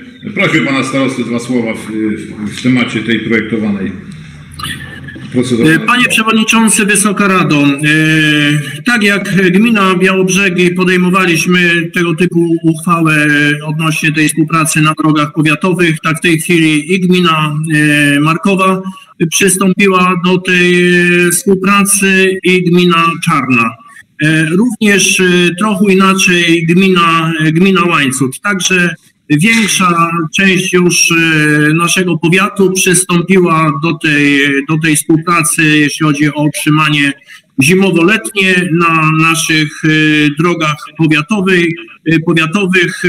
To, co mówiliśmy, gminy są bliżej mieszkańca i na tej współpracy wszyscy mogą po prostu zyskać. I powiat, i mieszkańcy, bo to przecież dla nich służą te chodniki, które będą utrzymane w okresie letnim czy zimowym. Dziękuję. Dziękuję. Proszę, głos chciał zabrać radny Jan Magoń. Czy panie przewodniczący, ja tylko chciałem, powiedzmy, no nie sprostowania, ale współpraca, no to nie bardzo to jest współpraca, to jest przejęcie obowiązków, albo pomoc dla powiatu w przypadku pozostałych gmin. Także chwała gminom za to, że przejmują część naszych obowiązków, ale z drugiej strony no, takie jest, powiedzmy, takie realia finansowe, że no, nie stać na to, na ten komfort utrzymania. To jest, o współpracy to trudno mówić. W każdym razie no, jest to przejęcie obowiązków. Jak będę głosował za, ale... No, panie radny, jak go zwał, tak go zwał. Wiemy wszyscy, o co chodzi, no po prostu. Proszę, radna Monika Roman. Szanowni Państwo, Panie Przewodniczący, Panie Starosto, wszyscy goście i słuchacze. Ja bardzo dziękuję za taką inicjatywę dotyczącą przejęcia przez gminy obowiązku utrzymania dróg i chodników w okresie letnim i zimowym. Mam nadzieję, że za przykładem tych gmin, które już porozumienie podpisały, pójdzie miasto Łańcuch. Mam naprawdę taką ogromną nadzieję, ponieważ tutaj jest bardzo dużo chodników, które muszą być odśnieżane przez mieszkańców w okresie zimowym, no i sprzątane w okresie letnim. Myślę, że ta uchwała, jeżeli miasto Łańcuch również zdecyduje się na jej podjęcie, będzie przede wszystkim z korzyścią dla mieszkańców. Ja mam cały czas nadzieję i nadal mam nadzieję, że radni miejsc, no, zgodnie z tym, co przyrzekali ludziom, będą podejmowali działania, które służą naszej społeczności. I o to bardzo serdecznie tych radnych proszę. Dziękuję. Dziękuję. Pan radny Jan Magoń w formie adwocem. Ja tylko żadną uwagę, to jest utrzymanie chodników, a nie drugi chodników. Dobrze. Przepraszam za przejęzyczenie. Dobrze, proszę radny Michał Mac. Panie Przewodniczący, Wysoka Rado, ja chciałem tylko dopytać o techniczne różnice właśnie pomiędzy sposobem, który przyjęła gmina Łańcut, a pozostałe gminy. Na czym to polega w praktyce? Jeśli można, to ja odpowiem. Słychać już mnie teraz? Witam pana dyrektora. No proszę bardzo. To znaczy tak, gmina Łańcut podjęła uchwałę o pomocy rzeczowej. Dlatego tu, ponieważ nie ma wtedy konieczności uchwały powiatu, aby taką pomoc rzeczową przyjąć, w związku z tym tej uchwały takowej nie ma. Były obiekcje co do możliwości prawnej takiej formy.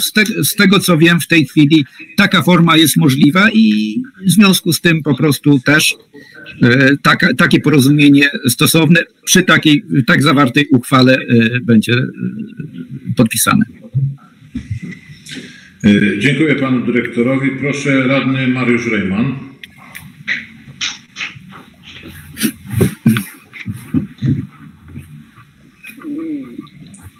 Radny Rejman prosi o głos, nie wiem. Słychać mnie?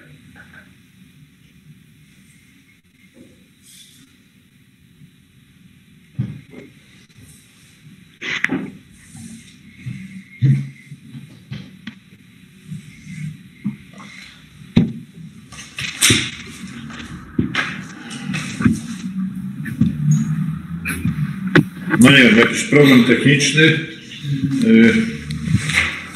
Nie możemy się połączyć, tak? Dobrze, chwilowo widać, że jest nieobecny, tutaj mi podpowiada pan informatyk. W związku z tym... Przepraszam, bo nie udało mi się... Tak, panie wiceprzewodniczący, co się panu nie udało? Bo po prostu nie wiem, czy... Nie było głosowania, prawda? Żebym teraz... Nie było głosowania. Mi się zerwało na chwilę po prostu połączenie. Dobrze, no zdarza się. Proszę państwa, ponieważ nikt nie zgłosił się w tym punkcie już do dyskusji, proszę o przedstawienie opinii w sprawie procedowanej uchwały przewodniczącego Komisji Ochrony Środowiska, Rolnictwa, Leśnictwa, Porządku i Bezpieczeństwa Publicznego.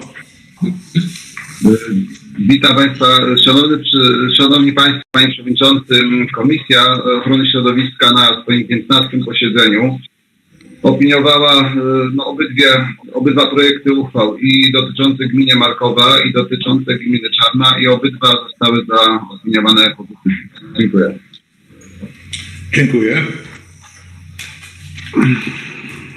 Państwa, będziemy głosować uchwałę nr 25/181/2021 Rady Powiatu Łańcuckiego z dnia 28 kwietnia 2021 roku w sprawie przekazania gminie Markowa zadania publicznego polegającego na letnim i zimowym utrzymaniu chodników przy drogach powiatowych na terenie gminy Markowa z wyłączeniem remontów, modernizacji i budowy chodników. Treść uchwały jak w załączonych materiałach. Zarządzam głosowanie.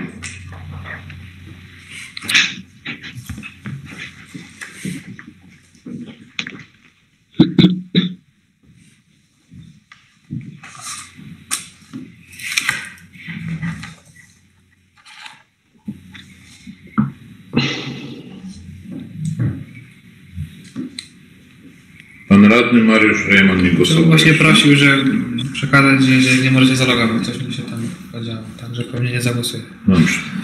Proszę Państwa, zagłosowało 20 radnych, przepraszam, 15 radnych, 5 radnych wstrzymało się od głosu, 1 radny nie wziął udziału w głosowaniu. Stwierdzam, że Rada Powiatu przyjęła uchwałę.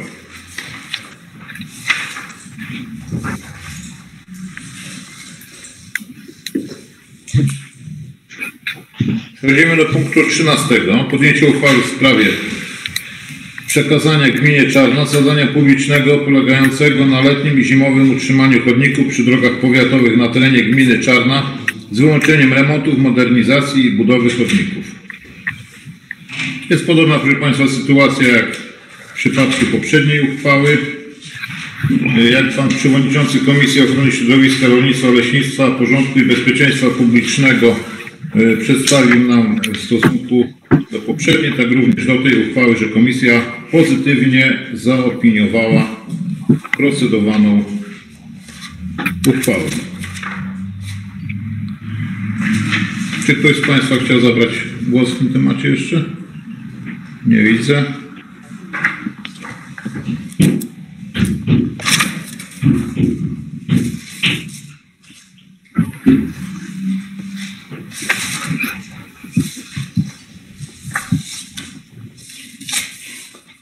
Proszę Państwa, będziemy głosować uchwałę nr 25 łamane przez 182 łamane przez 2021 Rady Powiatu Łańcuckiego z dnia 28 kwietnia 2021 roku w sprawie przekazania gminie Czarna zadania publicznego polegającego na letnim i zimowym utrzymaniu chodników przy drogach powiatowych na terenie gminy Czarna z wyłączeniem remontów, modernizacji i budowy chodników. Treść uchwały jak w załączonych materiałach. Zarządzam głosowanie.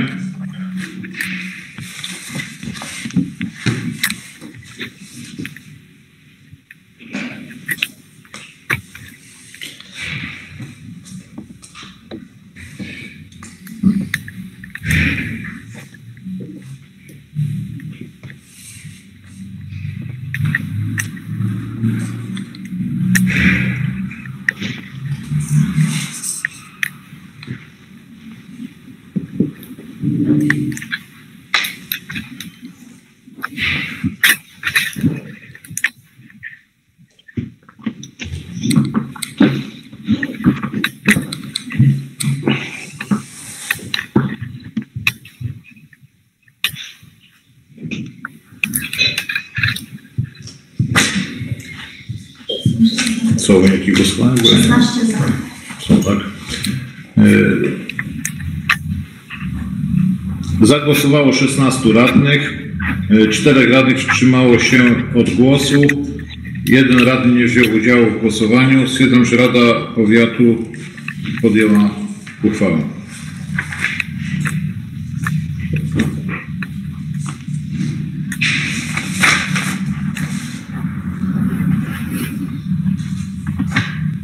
Przejdziemy do punktu 14. Podjęcie uchwały w sprawie wyrażenia stanowiska. Proszę, pan dyrektor Wolski.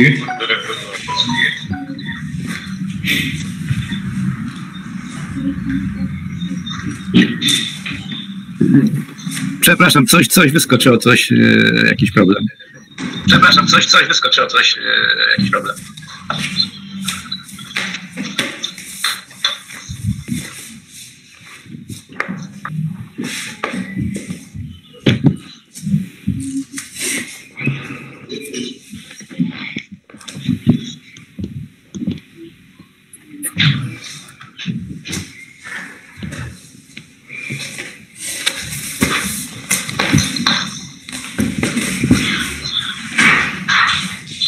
Jeśli można, to pomogę. No, ja chciałem właśnie. Pan starosta? Dobrze. Panie Przewodniczący, Wysoka Rado,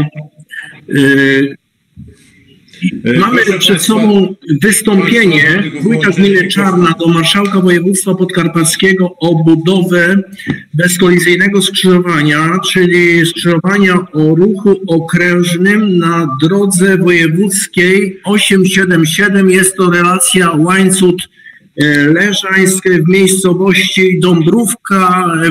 Jest to w Dąbrówkach. Jest to skrzyżowanie, drogę wojewódzką przecina nasza droga powiatowa relacji Czarna-Dąbrówki i później jest tam kierunek Białobrzegi. Jest to bardzo niebezpieczne skrzyżowanie i tam mieszkańcy, wójt gminy Czarna wnoszą, aby wybudować tam rondo. są poczynione kolejne koncepcje, przygotowane są kolejne koncepcje wyglądu tego ronda i jest kwestia, aby wesprzeć to stanowisko samorządu gminy Czarna u marszałka podkarpackiego, aby ta inwestycja tam została wykonana. Dziękuję. Dziękuję. Proszę o przedstawienie stanowiska przewodniczącego Komisji Ochrony Środowiska, Rolnictwa, Leśnictwa, Porządku i Bezpieczeństwa Publicznego. Tu mamy dwa stanowiska, po kolei będziemy je głosować. Także prosiłbym może od razu do obydwu tutaj stanowisk, opinię komisji, żeby pan przewodniczący przedstawił. Panie przewodniczący, Wysoka Rado.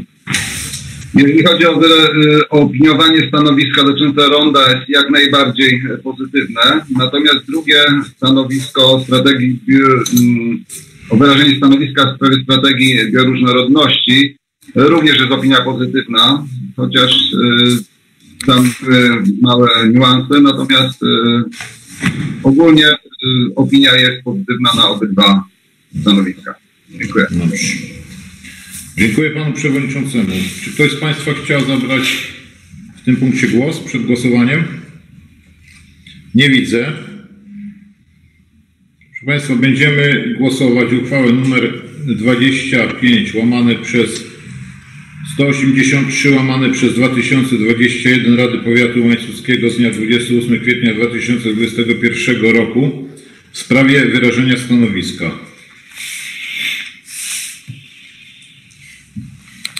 Treść uchwały jak w załączonych materiałach. Zarządzam głosowanie. A przed głosowaniem jeszcze, przepraszam bardzo, jeszcze może tu nie wiem, ktoś się zgłosił, ale to już poszło głosowanie. Trudno.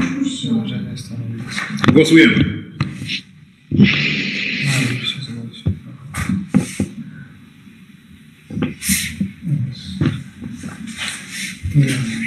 Zagłosowało 21 radnych. Stwierdzam, że Rada Powiatu podjęła jednogłośnie uchwałę w sprawie wyrażenia stanowiska. To może już wprawdzie post factum, ale proszę, pan radny Mariusz Rejman. Nie wiem, czy akurat nie w tym temacie przed głosowaniem chciał zabrać głos, czy...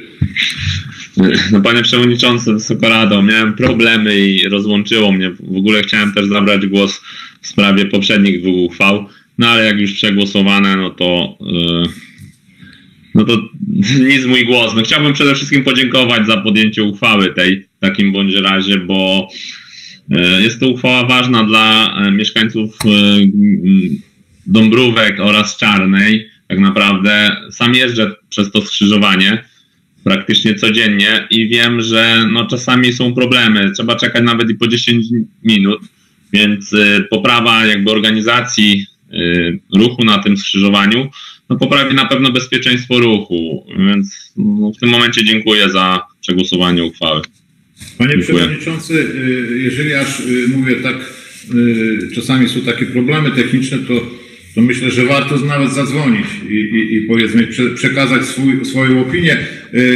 Popieram całkowicie ten temat również dlatego, że ja też tam czasami jeżdżę i naprawdę jest tam problem, a ci, którzy jeżdżą codziennie, to naprawdę mają duży problem.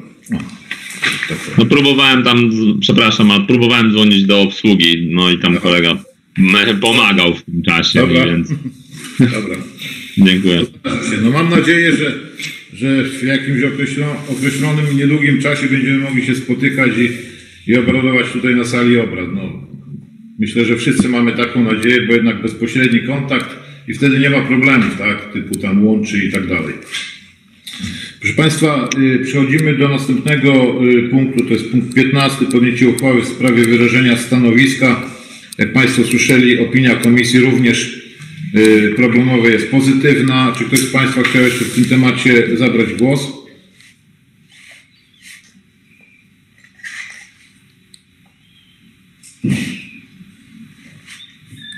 Proszę, pan radny Jan Magoń. No, panie przewodniczący, szanowni państwo, ja byłem tym niuansem chyba, o którym wspomniał pan przewodniczący. W ramach kontynuowania niuansu pozwoliłem sobie wczoraj stracić dużo czasu właśnie nad tym punktem, sprawdzając dane z różnych źródeł i oficjalnych źródeł Lasów Państwowych i źródeł Eurostatu. Więc według mnie, podkreślam, to jest moje stanowisko poparte, mam na wszystko tutaj w tej chwili uruchomione dokumenty, ale parę rzeczy mi tu nie pasuje. Między innymi z tej prezentacji na stronie 20 jest wspomniane 40 milionów metrów sześciennych drewna pozyskanych. Tak, tyle tylko z oficjalnych. Nie wiem, co się dzieje.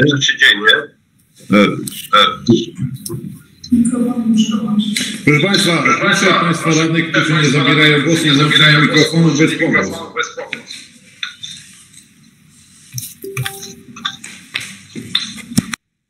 Nie miałem do tej pory sprzężenia, nie wiem, czym to jest spowodowane, ale w takim razie nie będę tutaj omawiał tych moich sprzeczności. W każdym razie, po pierwsze, że jest to do 19 kwietnia konsultacja, czyli już jest po terminie. Po drugie, te wątpliwości wszystkie sprawiają, że nie czuję się kompetentny w ogóle głosować, dlatego nie biorę udziału w głosowaniu. I ja uważam, że jednak nie jest tak dobrze, jak się powszechnie mówi tutaj, jak w tych prezentacjach, dlatego że w przeliczeniu chociażby lesistości na mieszkańca wypadamy naprawdę bardzo słabo. 240 arów na jednego mieszkańca to jest, od nas mają lepiej wszyscy na zachodzie, i Francja, i Hiszpania, Portugalia dwukrotnie więcej. No fakt, że jest taka strefa przez Europę, Włochy, Niemcy, Wielka Brytania, no już poza Unią, ale tam jest mniej na jednego mieszkańca. Natomiast w zachodniej Europie, Francja, Hiszpania, kraje o nieco większej powierzchni niż Polska czy Portugalia, mniejsze, ale tam jest więcej dużo lasów na jednego mieszkańca, więc nie jest aż tak dobrze, żeby nie trzeba było ochrony lasów w Polsce. A poza tym, jeśli chodzi o sprzedaż, no według oficjalnych danych zastępcy dyrektora Lasów Państwowych opublikowanych 20 grudnia, to w Polsce w 2020 roku sprzedano nie 40, a 52 miliony 900 tysięcy metrów sześciennych drewna. To są oficjalne dane z Lasów Państwowych. Dlatego parę rzeczy mnie tu zastanawia. Po prostu proszę mnie nie brać pod uwagę w głosowaniu, bo nie czuję się raz kompetentny, a dwa jest już moim zdaniem po czasie, bo to było do 19. A po drugie dziwi mnie troszkę sytuacja, że posłowie nasi, co niektórzy zajmują się Katalonią, zamiast troszkę swoim, w zamian za to zajmowanie się Katalonią pobierają nielegalnie pieniądze. To jest dla mnie troszkę dziwne. Dziękuję. Ja po prostu nie biorę udziału w głosowaniu.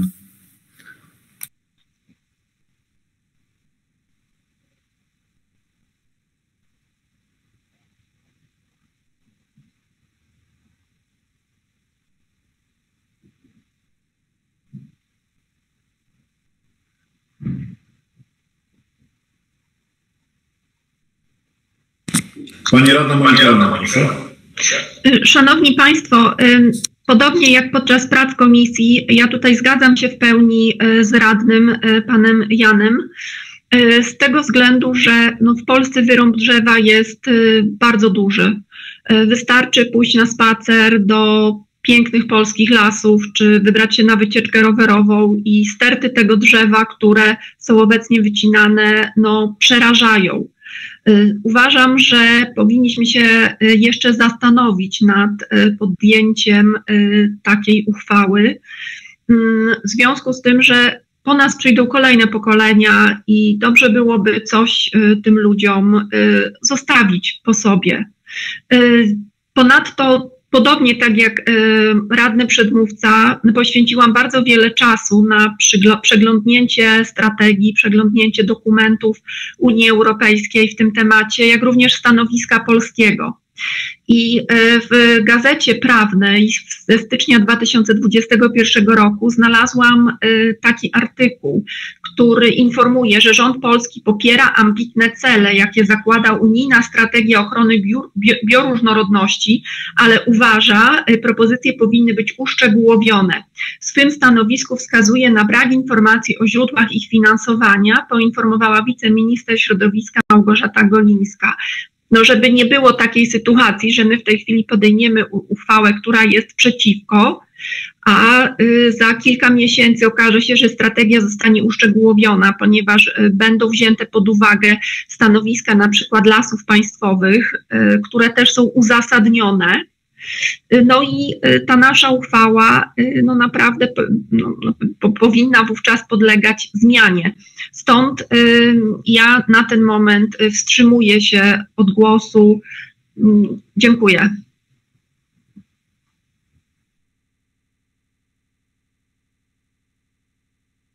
Proszę pan starosta. Panie Przewodniczący, Wysoka Rado, Szanowni Goście, ja akurat jestem przeciwnego zdania i to, co prezentowałem na komisji, uważam, że Lasy Państwowe w Polsce gospodarują dobrze mieniem, które do nich należy i uważam, że właśnie w tych parkach, gdzie drzewo po prostu nie można go pozyskać, gdzie po prostu usycha, gdzie nie ma nowych nasadzeń, to tam jest dopiero problem, można powiedzieć, gospodarczy. Natomiast tutaj od wieków las był też źródłem jakiegoś dochodu dla mieszkańców, dla gospodarki. Natomiast w tej chwili, co powiedzieć, nie wiem, jest z nami przedstawiciel nadleśnictwa, więc myślę, że na kilka pytań bym odpowiedział i też bym prosił pana przewodniczącego, żeby mu oddał głos. Natomiast co tym firmom, które wokół lasu funkcjonują, co powiedzieć? To jest ponad 100 tysięcy miejsc pracy w samym województwie podkarpackim i to dużo ponad 100 tysięcy miejsc pracy. W związku z tym, co dać tym ludziom w tych miejscowościach po prostu, na przykład w gminie Bircza, w powiecie przemyskim, gdzie oni mają znaleźć pracę? Proszę Państwa, sprawa bioróżnorodności była tematem też dzisiaj zarządu Związku Powiatów Polskich. Burzą się wszystkie samorządy przeciwko temu, przeciwko ogarnianiu coraz więcej powierzchni lasu tymi obostrzeniami.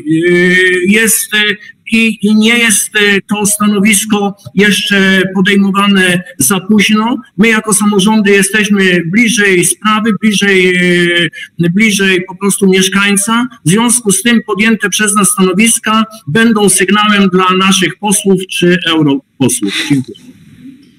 Dziękuję. Nie wiem, czy jest z nami przedstawiciel nadleśnictwa. Jeżeli jest, to bym prosił o zabranie głosu jeszcze przed oddaniem głosu radnemu Bestrowi. Panie Przewodniczący, Wysoka Rado, czy mnie słychać? Tak. Dziękuję za udzielenie głosu. Ja, żeby nie przedłużać, to tak krótko. Pan radny Magdon już oczywiście zauważył, że do 19 kwietnia, ale do 19 kwietnia nie jest procedowana unijna strategia, tylko była konsultacja. Pierwszy termin konsultacji był 5 kwietnia odnośnie ogólnej unijnej strategii dotyczącej bioróżnorodności. Natomiast 19 kwietnia była konsultowana unijna strategia dotycząca leśnictwa jako takiego, więc tutaj to były te terminy. Natomiast ta strategia jest dalej procedowana, dlatego myślę, że dobrze jest, żebyśmy pokazali swój głos, ponieważ nie byliśmy uwzględnieni. Opracowując strategię, nie był w ogóle uwzględniany głos leśników, nie był w ogóle uwzględniany głos samorządowców. Czy ktoś Państwa się pytał, że chcecie się wypowiedzieć? Dopiero teraz, jak już jesteśmy na etapie wdrażania konkretnych zapisów, wyłączania kolejnych powierzchni. Panią radną chętnie bym zaprosił na wycieczkę do lasu, bo dużo się mówi o wycinkach, dużo się mówi o tym drzewie, które zalega. Pragnę zauważyć, że my jako leśnicy jesteśmy zobligowani ustawą o lasach do odnowienia powierzchni leśnej. To nie jest tak, że my wycinamy i pozostaje nic. Ja mogę pokazać powierzchnię po maszynowym pozyskaniu drewna, gdzie Państwo w ogóle by nie powiedzieli, że jakakolwiek maszyna tam pracowała. To jest tak jakby powiedzieć rolnikowi, słuchaj, no posadziłeś ziemniaki, ale zostaw je, bo będzie większa bioróżnorodność na polu. No dochodzimy do granic absurdu w tym momencie. Las jest użytkowany od wieków. Leśnictwo polskie jest leśnictwem, które ma wypracowane zarówno i podstawy naukowe do działania, jak i podstawy prawne.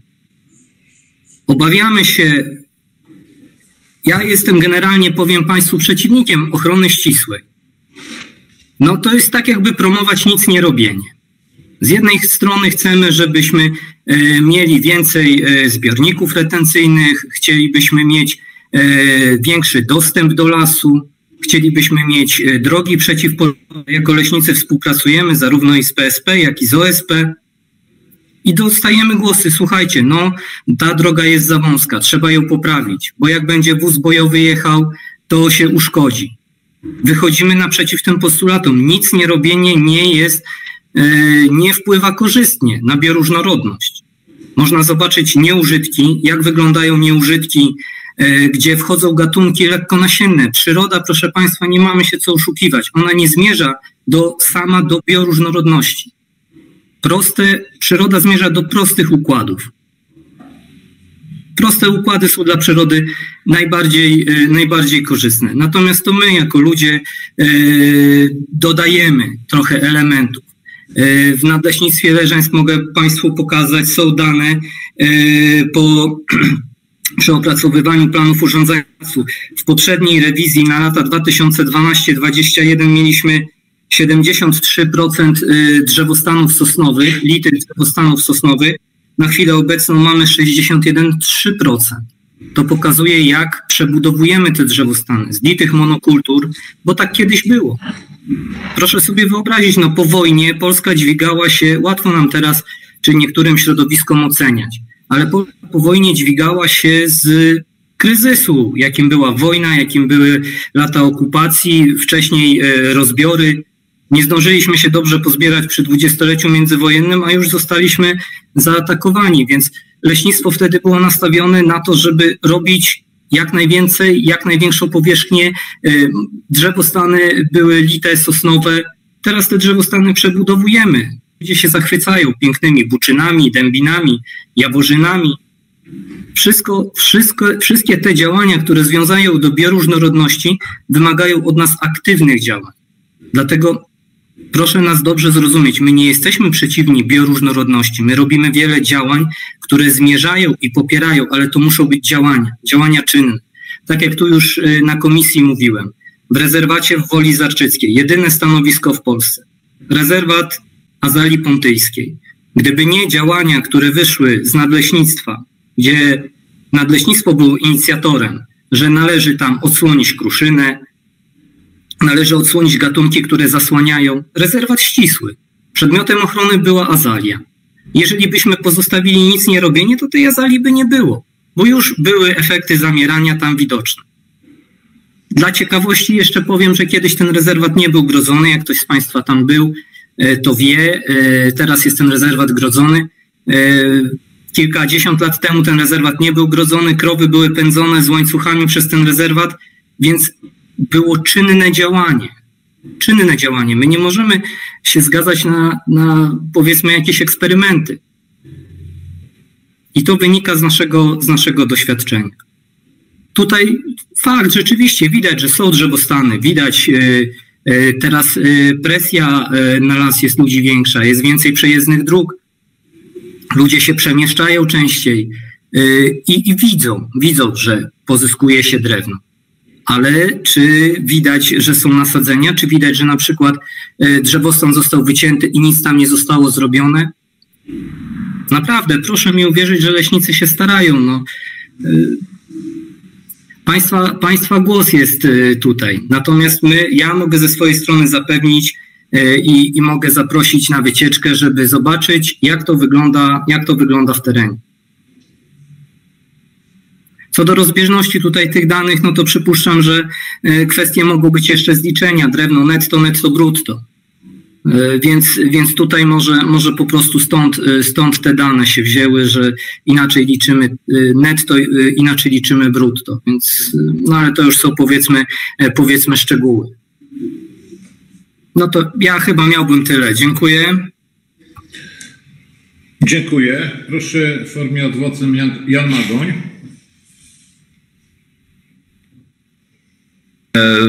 Ja chciałem tutaj po prostu sprostować pewną rzecz. Ja nie mam nic absolutnie przeciwko gospodarce leśnej ani leśnikom. Wprost przeciwnie, szanuję ten wolny zawód, który wymaga naprawdę wiele czasu, więcej niż zawody skodyfikowane w systemie 8-godzinnym. Tylko chodzi mi o to właśnie, że w Polsce nie jest aż tak dobrze, jak tutaj są te prezentacje. Mówię, jeśli chodzi o ilość lasów na mieszkańca, no to jesteśmy niestety z tyłu i to z wyjątkiem, jak mówiłem, Niemiec, Włoch. W pozostałych krajach po prostu wszystkie nasze sąsiednie też mają więcej lasów na mieszkańca, a to jest też jakiś miarodajny. No 30%, 31 niecałe procent to też nie jest bardzo dużo, natomiast prawna ochrona, ścisła ochrona to są dwie różne oczywiście ochrony. Ja w każdym razie uważam, że gospodarka leśna też jest potrzebna, tylko że po prostu też się nie czuję kompetentny wypowiadania się, bo te argumenty stricte gospodarcze są ważne dla mnie, ale mówię, tutaj jeżeli popatrzę na sytuację importu węgla czy importu śmieci, natomiast wszystkie dane lasów państwowych dziwnym trafem dla mnie, bo przeglądałem dokładnie tą witrynę, kończą się na 2018 roku. Więc to jest też troszkę takie niezrozumiałe. Reasumując, przez te wszystkie wątpliwości po prostu nie biorę udziału w głosowaniu. I tyle. Dziękuję. Dziękuję panu radnemu. Proszę, radny Janusz Bester. Panie Przewodniczący, Wysoka Rado, zaproszeni gości, ja tutaj popieram jak najbardziej zdanie tutaj pana z nadleśnictwa, także tutaj pana starosty. Ja tak z punktu widzenia może klienta, bo szanowni państwo, ja jestem tutaj klientem lasów, też polskich lasów, nie tylko polskich, bo i słowackich lasów przerabiam i kupuję kilka tysięcy metrów sześciennych drewna rocznie. I chwała za to, że lasy produkują dla przemysłu drzewnego i ten przemysł drzewny się rozwija i szanowni państwo, już mówiłem to na komisji, polski przemysł drzewny, meblarski to jest czołówka europejska, światowa. Także tutaj naprawdę jestem przeciwny eksperymentowaniu. Lasy zarządzane są, uważam, dobrze. Poza tym, tutaj o tym doskonale pan przedstawiciel nadleśnictwa wie, że lasy też są certyfikowane, firmy są certyfikowane. Są takie standardy jak standard FSC, standard PFSC. To są dwie różne organizacje i to są standardy, które tutaj momencik, sekundkę, tylko sobie taką delikatnie ściągę zrobię, żeby nie przekręcić słowa. Na przykład firmy wszystkie w łańcuchu, tak samo jak i lasy, tak samo i firmy produkujące wyroby z drzewna też są certyfikowane. I ten certyfikat, jeżeli ten las jest certyfikowany, to oznacza, że ten las spełnia wszystkie tutaj warunki przewidziane przez organizacje światowe. Są wszystkie, jeśli chodzi o przestrzeganie, są wszystkie tutaj, jeśli chodzi o, może inaczej, może tutaj przeczytam sobie, że postępowanie zgodnie z tymi właśnie certyfikatami pozwala na to, żeby móc pozyskać drewno, nie naruszając przy tym struktury lasów, czyli takie certyfikaty już istnieją na świecie i lasy, zarówno firmy, wszyscy przerabiający, obracający drewnem są certyfikowani. Mogą być, oczywiście nie wszyscy, mogą być certyfikowani. I nie ma potrzeby naprawdę tworzenia czegoś na siłę. Nie ma potrzeby zmieniania rzeczywistości, a w moim przekonaniu podtekst jest tylko jeden, aby ten przemysł drzewny i meblarski nie był numerem 1 w Polsce, przepraszam, w Polsce, w Europie i na świecie, tylko jednak był troszeczkę niżej. Bardzo dziękuję i ten głos, to stanowisko jak najbardziej popieram. Dziękuję panu radnemu. Proszę państwa, ponieważ nikt nie zgłosił się już do dyskusji, myślę, że temat został omówiony dość szeroko. Będziemy głosować uchwałę nr 25/184/2020 Rady Powiatu Łańcuckiego z dnia 28 kwietnia 2021 roku w sprawie wyrażenia stanowiska. Pomija podstawę prawną. Rada Powiatu Łańcuckiego uchwala, co następuje. Paragraf 1, punkt 1. Wyraża się zaniepokojenie oraz sprzeciw wobec planów wdrożenia Europejskiej Strategii Bioróżnorodności do 2030 roku, przywracanie przyrody do naszego życia, która została opublikowana przez Komisję Europejską w dniu 20 maja 2020 roku. Punkt 2. Wdrożenie do polskiego systemu prawa strategii, o której mowa w ustępie 1, spowoduje negatywne skutki gospodarcze i społeczne dla obywateli Rzeczypospolitej Polskiej, a proponowane wprowadzenie obostrzeń związanych ze ścisłą ochroną obszarów środowiska naturalnego ograniczy dostęp do jego zasobów, z których dotychczas wszyscy mają prawo korzystać na zasadach zrównoważonego rozwoju, szanując obowiązujące przepisy prawa oraz zwyczaje. Paragraf 2. Uchwała wchodzi w życie z dniem podjęcia. Otrzymują pan Andrzej Duda, prezydent Rzeczypospolitej Polskiej, pani Elżbieta Witek, marszałek Sejmu Rzeczypospolitej Polskiej, pan Tomasz Grodzki, marszałek Senatu Rzeczypospolitej Polskiej, pan Mateusz Morawiecki, prezes Rady Ministrów Rzeczypospolitej Polskiej, pan Michał Kurtyka, minister klimatu i środowiska, pan Grzegorz Puda, minister rolnictwa i rozwoju wsi, pan Konrad Szymański, minister do spraw Unii Europejskiej, pan Kazimierz Gołojuch, poseł na Sejm RP, członek Komisji do spraw Unii Europejskiej. Zarządzam głosowanie.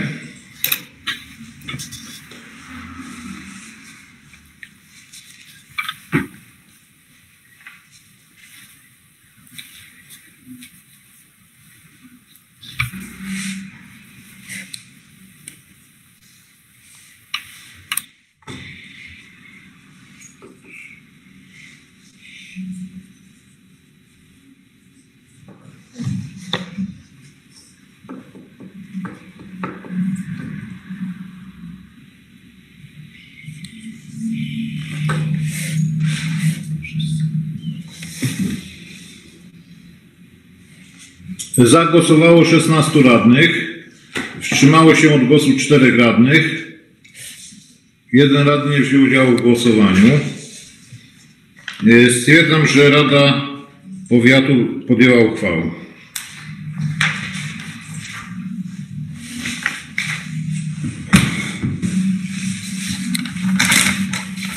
Przechodzimy do punktu 16. Podjęcie uchwały w sprawie wyrażenia zgody na zaciągnięcie zobowiązania finansowego wykraczającego poza rok budżetowy 2021. Proszę o omówienie pana skarbnika. Ja jeszcze chciałbym podziękować za uczestnictwo panu nadleśniczemu, jeżeli jeszcze jest tam po drugiej stronie. Jestem, również dziękuję za zaproszenie i zapraszam w dobrym czasie już popandemicznym do lasu na wycieczkę. Chętnie osobiście oprowadzę. Na pewno rozważymy to, ja przynajmniej ze swojej strony bardzo chętnie. Myślę, że wielu radnych również chciałoby tak zobaczyć nawet i to stanowisko Azali, jeżeli byłaby taka możliwość. Dobrze, zapraszam. Dziękuję. Do widzenia. Do widzenia. Proszę panie skarbniku o omówienie. Panie przewodniczący, Wysoka Rado. W roku poprzednim, 2020, otrzymaliśmy środki z Rządowego Funduszu Inwestycji Lokalnej w wysokości 7 milionów złotych na zadanie przebudowa istniejącego budynku po tych oddziałach chirurgii, ginekologii i położnictwa w centrum medycznym. 2 miliony złotych zagospodarujemy w roku bieżącym, w 2021. W następnej uchwale będzie o tym mowa. Natomiast zadanie jest dwuletnie, czyli 5 milionów złotych przechodzi na rok 2022. W związku z powyższym żeby można było podjąć działania w zakresie realizacji tego zadania, należy zarząd musi mieć zgodę Rady Powiatu na zaciągnięcie takowego zobowiązania na rok 2021. Dziękuję. Dziękuję panu skarbnikowi. Temat był szeroko omawiany na Komisji Rozwoju Gospodarczego i Finansów i w związku z tym proszę o przedstawienie opinii przez pana przewodniczącego w sprawie procedowanej uchwały. Panie Przewodniczący, Wysoka Rado, Komisja na swoim posiedzeniu pozytywnie zaopiniowała projekt uchwały. Dziękuję. Dziękuję. Proszę państwa, będziemy głosować uchwałę nr 25/przez2021 Rady Powiatu Łańcuckiego z dnia 28 kwietnia 2021 roku w sprawie wyrażenia zgody na zaciągnięcie zobowiązania finansowego wykraczającego poza rok budżetowy 2021. Treść uchwały jak w załączonych materiałach. Jeszcze przed głosowaniem ktoś się zgłosił. Proszę, radna Monika Roman jeszcze może. Jeszcze nie głosujemy. Głos. Dziękuję za głos, panie przewodniczący. Już w tej chwili mnie słychać. Szanowni państwo, no tutaj jest w tej naszej uchwale, którą w tym momencie procedujemy, następujący wpis. Przebudowa istniejącego budynku po byłych oddziałach chirurgii, ginekologii, położnictwa, neonatologii Szpitala Powiatowego w Łańcucie i utworzenie w nim opieki długoterminowej. Bardzo dobrze. Poradni chorób zakaźnych, w tym osób leczonych z COVID-19 oraz Centrum dla osób niepełnosprawnych i niesamodzielnych.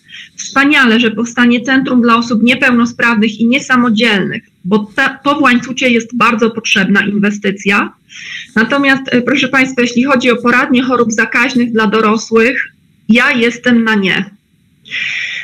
Powiem państwu uzasadnię, dlaczego jestem na nie. W poprzedniej kadencji samorządu, to jest w latach 2014-2018, jako radni powiatu podjęliśmy uchwałę dotyczącą doinwestowania Centrum Medycznego spółka ZOO. Wielu mieszkańców i ówczesnych radnych było sceptycznie nastawionych do doinwestowania Centrum Medycznego. Mówiło się wprost, że ta inwestycja to będzie kłopot dla Łańcuta. Zagłosowałam za rozwojem Centrum Medycznego, ponieważ środki finansowe miały być przeznaczone na oddział geriatryczny, rehabilitację, ortopedię, wyłącznie oddziały, które miały służyć seniorom, łańcucianom. Nawet mówiliśmy wówczas, że to będzie takie centrum na całe Podkarpacie, na powiat łańcucki. Wnioskowałam, aby w podejmowanej uchwale wpisano, że w budynkach, które powstaną, znajdą się wyłącznie oddziały służące poprawie zdrowia i sprawności seniorów. Jedna osoba nawet zwróciła mi uwagę, uważaj, żeby nie powstał szpital, żeby nie powstał oddział zakaźny dla dorosłych. Ale ja zadałam pytanie, czy aby nie powstanie taki oddział. Zostałam zapewniona, że na pewno nie. Podczas sesji Rady Powiatu, gdy głosowaliśmy uchwałę, okazało się, że w projekcie uchwały i uzasadnieniu brak nazw oddziałów, które są zaplanowane w nowych budynkach. W 2019 roku podczas otwarcia budynku szpitala otrzymałam informację, że znajduje się tam oddział zakaźny dla dorosłych. Zaledwie kilka miesięcy później nastąpiła pandemia i ten oddział zakaźny dla dorosłych spowodował, że do Łańcuta ściągnięto jedyny na Podkarpaciu jednoimienny szpital covidowy. W tym momencie takich oddziałów covidowych jest wiele na terenie całego Podkarpacia. Niemniej jednak zwróciłam uwagę na to, w których szpitalach te oddziały się znajdują i nie ma drugiej takiej sytuacji, żeby oddział covidowy był usytuowany w szpitalu w centrum miasta, blisko zwartej zabudowy, kilkanaście metrów od blokowiska. To jest jedyna taka sytuacja, no nie wiem czy w Polsce, ale na pewno w najbliższej okolicy. Proszę Państwa, jak ten szpital covidowy i jak ta odległość przełożyła się na życie w naszym mieście? Otóż tak, że w minionym roku, w marcu, osoby, które musiały dojeżdżać do pracy komunikacją publiczną, No nie mogły, bo w Łańcucie nawet nie zatrzymywały się autobusy. Niektóre autobusy po prostu nie zatrzymywały się, pomimo że miały jeszcze puste miejsca. Z obawy właśnie przed ewentualnym zakażeniem, czy nie wiem, zakażonymi mieszkańcami Łańcuta. Jak to się przełożyło na życie mieszkańców Łańcuta? Jest to sprawa wieloaspektowa, ale najlepiej podejść na cmentarz komunalny w Łańcucie, gdzie w tej chwili brakuje już miejsc. Może nie wszyscy zmarli na COVID, ale niektórzy zmarli na przykład z braku świadczeń medycznych, no bo jedyny szpital w powiecie po prostu ich nie świadczył. Dobrze, panie przewodniczący, do czego zmierzam? Choroby zakaźne to również gruźlica. Choroby zakaźne mają to do siebie, że bardzo łatwo się nimi zarazić. Łańcut jest miastem seniora. Żeby osoba, która jest chora na chorobę zakaźną, dostała się do przychodni, to musi zaparkować, przejść, spotkać po drodze kilkanaście osób, a następnie z tej poradni skorzystać, wyjść, wrócić do samochodu i spotkać po drodze kilkanaście osób. My jesteśmy, proszę Państwa, miastem seniorów, nie ludzi młodych, seniorów. I w momencie, kiedy my tu umieszczamy po raz kolejny taką inwestycję jak przychodnia zakaźna dla dorosłych, to proszę Państwa, spodziewajmy się, że część ludzi będzie chora na gruźlicę, jeszcze inna część na jeszcze inne choroby. To jest w mojej ocenie nieuczciwe wobec mieszkańców i ja, proszę Państwa, ze względu na to, że w tej uchwale jest wpisana poradnia zakaźna dla osób dorosłych, nie zagłosuję za tą uchwałą. Po prostu dość. Dość narażania mieszkańców Łańcuta, dość narażania seniorów w Łańcucie. Nie było zgody radnych, bo nie było mojej zgody na ulokowanie w Łańcucie oddziału zakaźnego dla osób dorosłych i nie ma zgody na ulokowanie takiej przychodni z uwagi na to, że jesteśmy malutkim miastem w zwartej zabudowie z ogromną ilością seniorów, a przychodnia nie ma oddzielnego parkingu i nie ma na tyle miejsc parkingowych, żeby osoby chore, z całym szacunkiem dla tych osób, bo wymagają opieki, ale te osoby, żeby mogły spokojnie zaparkować, dostać się bezpośrednio do przychodni. Nie ma takiej możliwości. Będą parkowały w mieście, bo nie ma innych miejsc parkingowych. Będą chodziły chodnikami. To jest, proszę Państwa, narażanie naszych seniorów. A naprawdę, po tym, co działo się przez ostatnie kilka miesięcy, powinniśmy szanować każdego seniora, bo dużo w Łańcucie za jakiś czas, jeżeli będzie taka polityka, to tych seniorów nie będzie. Dziękuję bardzo i przepraszam za szczerość, ale takie jest moje zdanie i jako radna mam prawo go wyrazić. Panie przewodniczący, po prostu szkoda mi ludzi starszych. Dziękuję. Ja powiem tak, nie szkoda pani radna tych ludzi, którzy potrzebują właśnie poradni, bo niekoniecznie oni są chorzy, ale na przykład są się zbadali, podejrzewają u siebie chorobę zakaźną, także można by tutaj, myślę, że to nie jest w tym momencie na sesji punkt, który by powodował naszą polemikę. Pani ma takie zdanie, ja mam troszkę inne zdanie, myślę, że część radnych również ma inne zdanie. Głosujemy uchwałę, pani wyrazi w głosowaniu swoją wolę, także proszę radny Michał Mac. Panie Przewodniczący, Wysoka Rado, ja bardzo krótko, bo wybrzmiało dosyć mocne stanowisko pani radnej. Myślę, że dobrze, gdyby wybrzmiało też opozycyjne stanowisko względem tego, które przedstawiła pani Monika. Ja uważam, że to, co się dzieje w szpitalu, to, że czeka nas kolejna duża inwestycja w centrum medycznym, wyprowadzone oddziały do nowego pawilonu będą zagospodarowane, pozyskane duże dofinansowanie z budżetu państwa. Uważam, że to bardzo dobry kierunek i istnienie dobrego, rozbudowanego, wyspecjalizowanego szpitala w naszym powiecie, w naszym mieście to jest jedno ze strategicznych, jak i najważniejsze zadanie moim zdaniem samorządu powiatu. Ja całym sercem popieram tę inwestycję i czekam z utęsknieniem po wczorajszej Komisji Zdrowia na kolejne posiedzenie, w którym pan prezes Centrum Medycznego tak zgodnie z planem przedstawi nam no tak bardziej dokładny już zarys tej inwestycji, która jest przygotowana. Dziękuję bardzo. Dziękuję. Pani radna Monika Roman głosem. No nie słyszymy pani.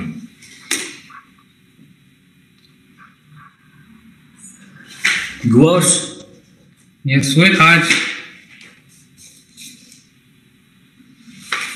Szanowni Państwo, panie radny Michale Macu, Bardzo pana proszę o sprecyzowanie tego stanowiska.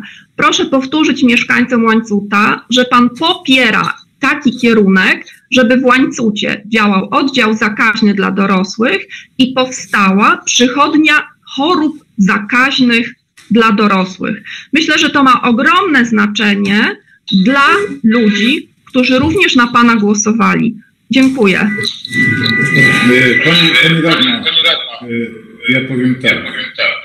Ja akurat nie popieram stanowisko i tutaj nie dzieliłbym, że radnych opozycji, nie opozycji, bo my się powinniśmy zajmować jako radni i myślę, że się zajmujemy bez względu na komitety, z których startowaliśmy i tutaj nie ma podziału w kwestiach ważnych, istotnych i ja tutaj w całej rozciągłości popieram stanowisko, żeby pani miała też jasność, bo ja też kandydowałem tutaj z miasta i może pani chciałem jeszcze rozgłosić, że przewodniczący Rady Powiatu jest również, żeby powstała, za tym, że powstała poradnia chorób zakaźnych. Ja jestem za tym. I teraz zarządzam głosowanie, proszę państwa. Będziemy głosować uchwałę nr 25 łamane przez 185 łamane przez 2021 Rady Powiatu Łańcuckiego z dnia 28 kwietnia 2021 roku w sprawie wyrażenia zgody na zaciągnięcie zobowiązania finansowego wykraczającego poza rok budżetowy 2021. Treść uchwały jak w załączonych materiałach. Zarządzam głosowanie.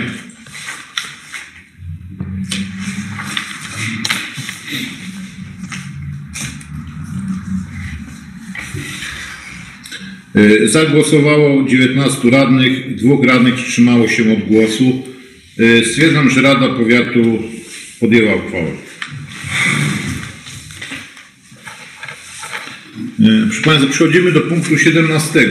Podjęcie uchwały w sprawie zmiany budżetu powiatu na rok 2021. Proszę Pana Skarbnika.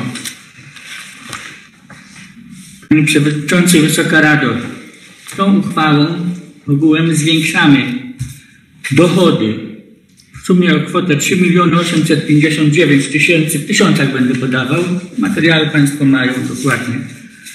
To zwiększenie dochodów. Zwiększamy wydatki o kwotę 14 586 000, z czego bieżące 3 350 000, prawie 4 000.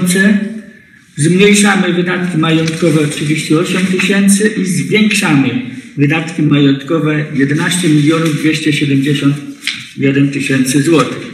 W związku z powyższym zwiększa się deficyt budżetu o kwotę 10 720 prawie 7 000 złotych.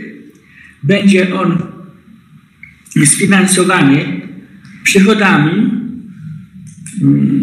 w wysokości 10 727 000 złotych. Są to wolne, tak zwane wolne środki, natomiast na tę kwotę faktycznie wolnych środków to jest 3 816 000, a nadwyżki z lat ubiegłych 6 910 000.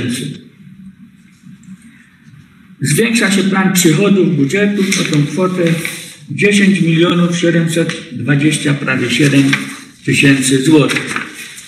Odnośnie dochodów, zmiany w dochodach. Więc tak, zwiększamy dochody w formie, otrzymaliśmy pomoc finansową z gmin i tak, gmina Łańcuch 753 000 na drogę Albigowa-Solina i gmina Rakszawa 38 000 złotych na drogę Trzebosz-Węgliska. Dodatkowo z Rządowego Funduszu Inwestycji Lokalnych dostaliśmy 3 800 000 złotych. Są to pieniądze przeznaczone na projekt przebudowy i wyposażenie jednostek obiektów oświatowych. Chodzi o TMR, Zespół Szkół Technicznych, dotyczy to dróg wewnętrznych oraz odbudowy czy modernizacji dworku, który tam w sumie to się sypie. Górce. Ponadto pierwsze liceum otrzymało odszkodowanie od ubezpieczyciela w kwocie 17 940 zł po wydatku, później omówię w tym liceum. Dom Pomocy Społecznej w związku z ubytkiem pensjonariuszy ma zawyżone dochody zaplanowane, więc minusujemy te dochody o kwotę 800 000 zł. Mam nadzieję, że to wystarczy. I dostaliśmy dotację w kwocie 50 728 zł na dzieci umieszczone w placówkach opiekuńczych. Powydatkowano ta kwota pójdzie do powiatu przeworskiego, tam są nasze dzieci umieszczone. Odnośnie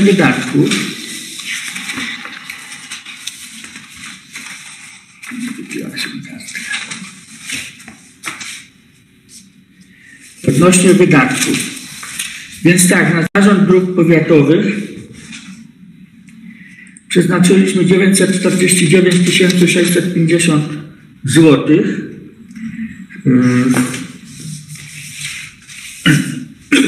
To są na wydatki bieżące.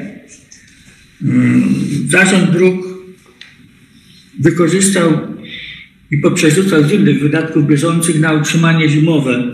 Drogo nas kosztowało i musi niestety, ale odbudować sobie zapasy i przygotować środki, trzeba zabezpieczyć środki na jesień i początek następnej zimy. Oraz została tam zatrudniona jedna osoba, więc tutaj na placówkę. Ponadto 3 301 174 zł wydatki inwestycyjne Zarządu Dróg, to jest na droga Lbigowa Sonna. Są to środki uruchomionych nadwyżek z ubiegłych lat, środki, które dostaliśmy z Państwowego Funduszu, Rządowego Funduszu Dróg Samorządowych. Proszę mnie poprawić, jak się pomylę, bo jest dwa takie fundusze, jest dobrze. Dalej, starostwo powiatowe 102 000 zł na zakupy pozostałe. Myśmy chodzi o dział geodezji, zadania z zakresu geodezji i kartografii. Zmieniła się interpretacja i teraz w roku bieżącym plan, wydatki roku bieżącego nie mogą być w tym dziale, nie mogą być niższe niż przychody w roku poprzednim. Uchwalając budżet w listopadzie nie znamy prawda, przychodów, które dostaliśmy za rok 2020. Dopiero teraz znamy. Musimy niestety tę kwotę przeznaczyć na zadania z zakresu, wydatkować na zadania z zakresu geodezji. Oświata, więc 800 000 złotych przy starostwie na zabezpieczenie placówki. Myśmy przy uchwale budżetowej musieli zdjąć z zabezpieczonych środków z oświaty na transport publiczny. Teraz odwracamy ten trend. Na zakup 40 000 zł, na zakup środków dydaktycznych do klas lotniczych, które mają być uruchomione, czy są już uruchomione w zespole szkół przy Śrubach, zespół szkół numer 2. 178 000 zł na remont szkoły przyfarnej, zespół szkół numer 3. I na ten prawie 9 000 zł wydatki inwestycyjne też w tym budynku szkoły przy zespole szkół numer 3. W liceach 750 000 zł.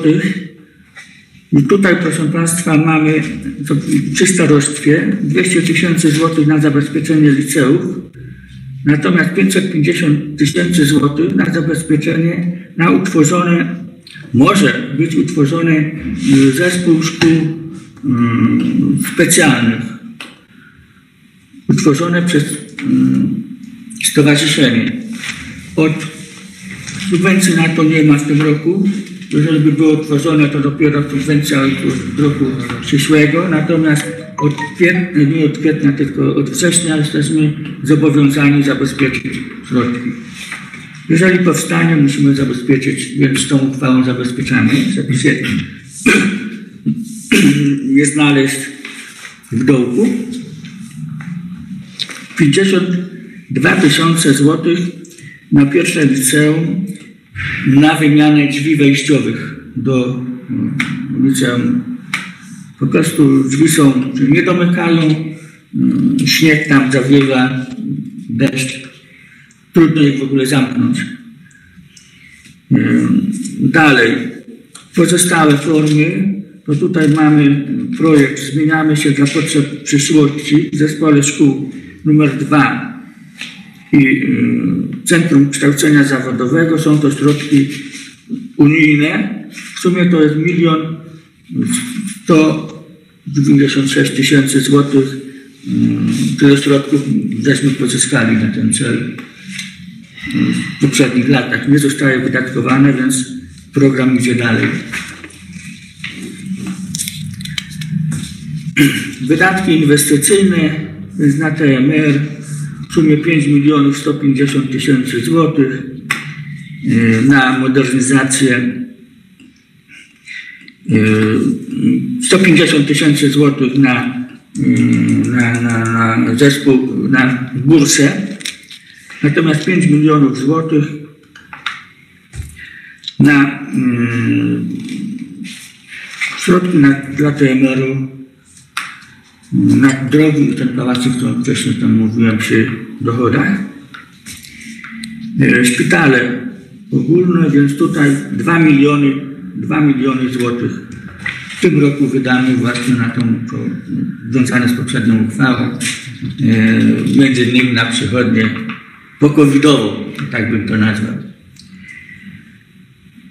50 728 zł na działalność placówek opiekuńczo-wychowawczych. To jest dotacja zewnętrzna na nasze dzieci umieszczone w obcej placówce. Dziękuję. Dziękuję panu skarbnikowi. Czy ktoś z państwa radnych ma pytania do pana skarbnika? Nie widzę. A nie, są dyskutanci. Proszę. Radny Jakub Rejzer.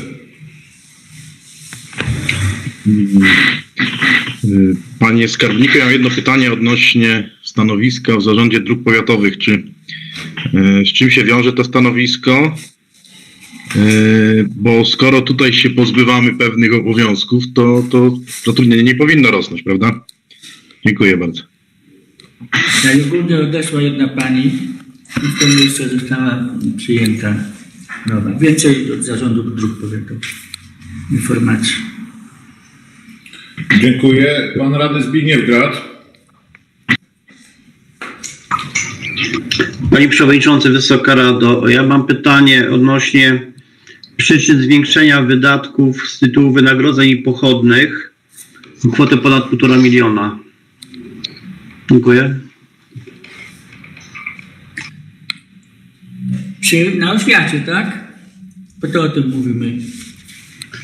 Więc myśmy zdjęli ponad 2 miliony złotych uchwałą Rady.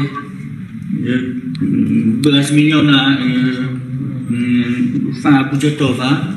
Poszły środki na transport, więc teraz zwracamy te środki. Środki na oświatę, jeżeli szkoły na razie ich nie widzą, nie dostają tych środków. Środki są przy starostwie. Natomiast jeżeli będą braki, to z tych środków po prostu zostaną tu u nas, jakby tak powiedział, jest to po prostu zabieg księgowy. Tak? Mam to rozumieć. Tak, zabezpieczenie działalności jednostek oświatowych. Muszę powiedzieć Państwu, że jednostki oświatowe niestety, ale sytuacja finansowania jest za wesoła nie tylko u nas, ale wszędzie. Subwencja oświatowa i dochody nie wystarczają na utrzymanie kosztów prowadzonych. Dobrze, a to już inny temat. Proszę pan radny Dariusz Kuraś. Dziękuję. Ja jeszcze może gwoli wyjaśnienia tej różnicy, która uzupełni plan finansowy w Zarządzie Dróg Powiatowych na placówce. Tutaj pan Jakub stwierdził, że jak oddajemy jakieś czynności do gmin, to może nie potrzeba pracowników. Nie, trzeba. A tutaj zmiana była na stanowisku inspektora powiatowego. Z jedną panią żeśmy się pożegnali, która definitywnie odeszła na emeryturę. W jej miejsce za przyczyną konkursu została zatrudniona nowa pani inspektor. Tam różnice płacowe były troszkę i była kwestia uzupełnienia. Natomiast także były braki co do uzupełnienia wynagrodzenia dla pracowników dwóch z Urzędu Pracy, jeden na pracach interwencyjnych, jeden na pracach publicznych. Także to tak może dopełnieniem informacji co do tych zmian. Dziękuję. Dziękuję. Proszę pan starosta. Panie Przewodniczący, Wysoka Rado, to tak, pracownicy w Zarządzie Dróg Powiatowych, muszę Państwu powiedzieć, Panie Jakubie, że naprawdę na brak zajęcia nie narzekają i są bardzo mocno obciążeni. To jest jedno. Chcemy tam zwiększyć o jednego pracownika, po prostu nawet skład osobowy, dlatego że no, po prostu pewne rzeczy muszą być jeszcze lepiej realizowane. Natomiast jeśli chodzi o sprawy płacowe, na które zwrócił uwagę pan radny Grad, myśmy mówili chyba 2 sesje do tyłu albo więcej, że wzięliśmy pieniądze na transport publiczny z pieniędzy, które były zatrzymane przy starostwie na rzecz edukacji i po prostu teraz jak wojewoda nam będzie płacić tą dopłatę do transportu publicznego, te pieniądze zwracamy. Po prostu pan skarbnik zwraca te pieniądze tam, gdzie powinny być, a one nikomu nie zostały zabrane, tylko one były zatrzymane przy powiecie, a w tej chwili będą zwrócone do wykorzystania w kolejnych miesiącach, kiedy będą konieczne na wynagrodzenia. Dziękuję. Dziękuję panu staroście. Proszę o przedstawienie stanowiska może en bloc odnośnie tych wszystkich głosowanych i tą uchwałę w sumie, którą głosowaliśmy, tego stanowiska nie było w tych emocjach przedstawione, więc proszę pana przewodniczącego Komisji Rozwoju Gospodarczego i Finansów o przedstawienie może en bloc odnośnie wszystkich uchwał finansowych, które będziemy głosować.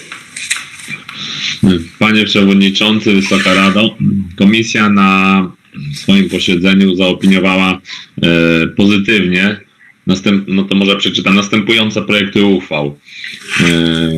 No tak, zaopiniowanie projektu uchwały w sprawie wyrażenia zgody na zaciągnięcie zobowiązania finansowego wykraczającego poza rok budżetowy 2021, projektu uchwały w sprawie zmiany budżetu powiatu na rok 2021 i projektu uchwały w sprawie zmiany wieloletniej prognozy finansowej powiatu łańcuckiego.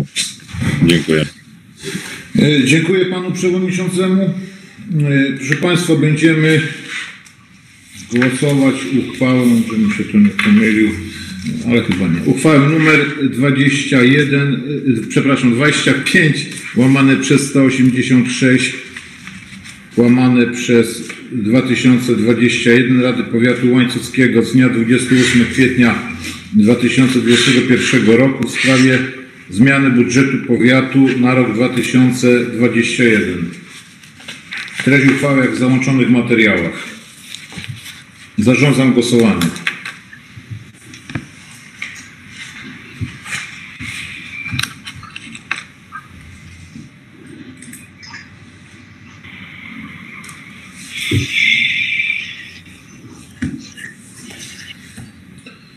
Zagłosowało 20 radnych, 1 radny wstrzymał się od głosu. Stwierdzam, że Rada Powiatu podjęła uchwałę.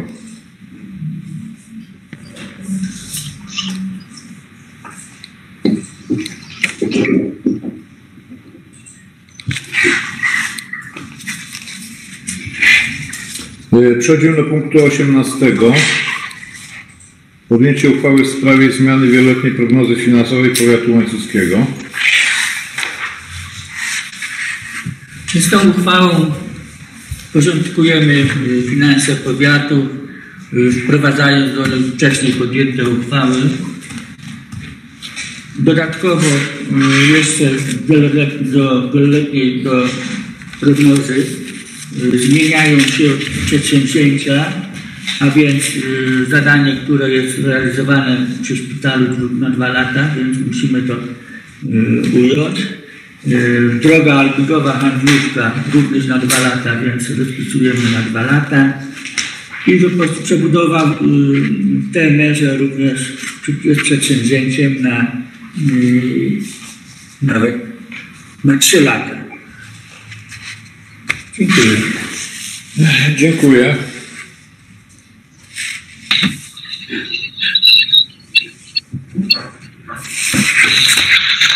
Proszę, radna Monika.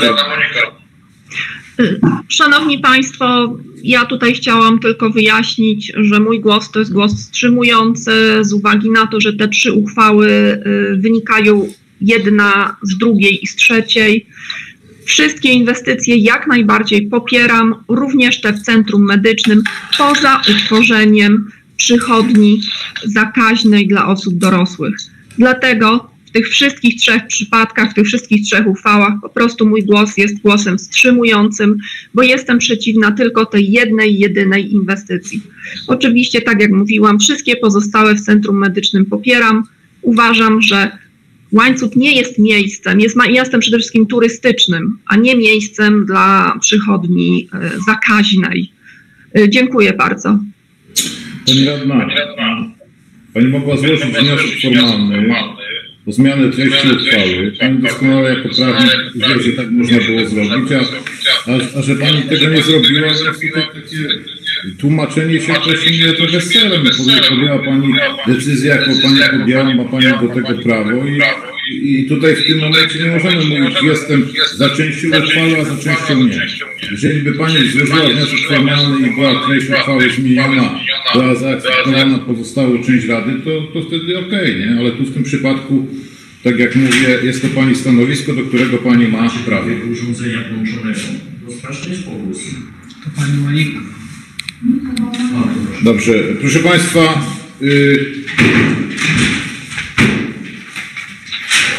nie wiem, z tego wszystkiego głosowaliśmy. Dobrze, proszę Państwa, w związku z tym, że nie ma... Pani radna Monika mogłaby głos wyłączyć, ponieważ jest pogłos, to sprzężenie jest. Dziękuję. Panie Przewodniczący, prosiłam o adwocem, dlatego mam włączony mikrofon. To tutaj się mi nie wyświetliło, że Pani prosiła o adwocem. No, u mnie to jest. No to dobrze, no jak Pani jest przy głosie, proszę bardzo. Panie Przewodniczący, chciałam tylko wyjaśnić, widzi Pan, jaki jest stosunek głosów za uchwałą i że tylko 2 osoby wstrzymały się przy podjęciu tej uchwały, więc składanie wniosku formalnego w tym przypadku o zmianę uchwały czy zmianę treści uchwały to jest tylko zabieranie Państwa cennego czasu. Ja rozumiem wszystkich radnych, którzy są spoza miasta Łańcucha, że ich ten problem po prostu nie dotyczy. Natomiast radni, którzy są z miasta Łańcucha, no za kilka lat, no podejrzewam, że sami przekonają się, jakie są skutki podjęcia tej uchwały. Jak okaże się, że w Łańcucie wybuchła jakaś epidemia choroby zakaźnej, bądź 20 czy 30% społeczeństwa ma gruźlicę, bo jak wiemy w tej chwili szczepień na choroby zakaźne praktycznie nie ma. Więc konsekwencje tej uchwały będą widoczne dopiero za kilka lat. Będziemy wtedy w samorządzie, bądź nie będziemy.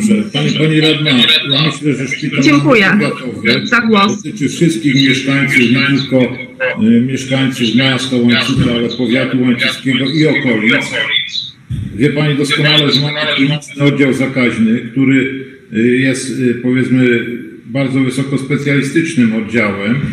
I tutaj takie mówienie, że no tutaj my czegoś tam nie chcemy, gdzie mamy wysokie klasy specjalistów, to tak praktycznie każdy samorząd mógłby powiedzieć, że no najlepiej, żeby to było gdzieś tam, a nie tutaj, tak?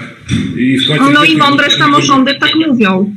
To niech sobie mówią. My, pani radna, wyraziliśmy stanowisko, większość zdecydowana Rady, czego chcemy, no i tak to jest. No to gratuluję Państwu. No to dziękuję bardzo. Będziemy, proszę Państwa, głosować uchwałę numer 25 łamane przez 187 łamane przez 2021 Rady Powiatu Łańcuckiego z dnia 28 kwietnia 2021 w sprawie zmiany wieloletniej prognozy finansowej Powiatu Łańcuckiego. Treść uchwały jak w załączonych materiałach. Zarządzam głosowanie.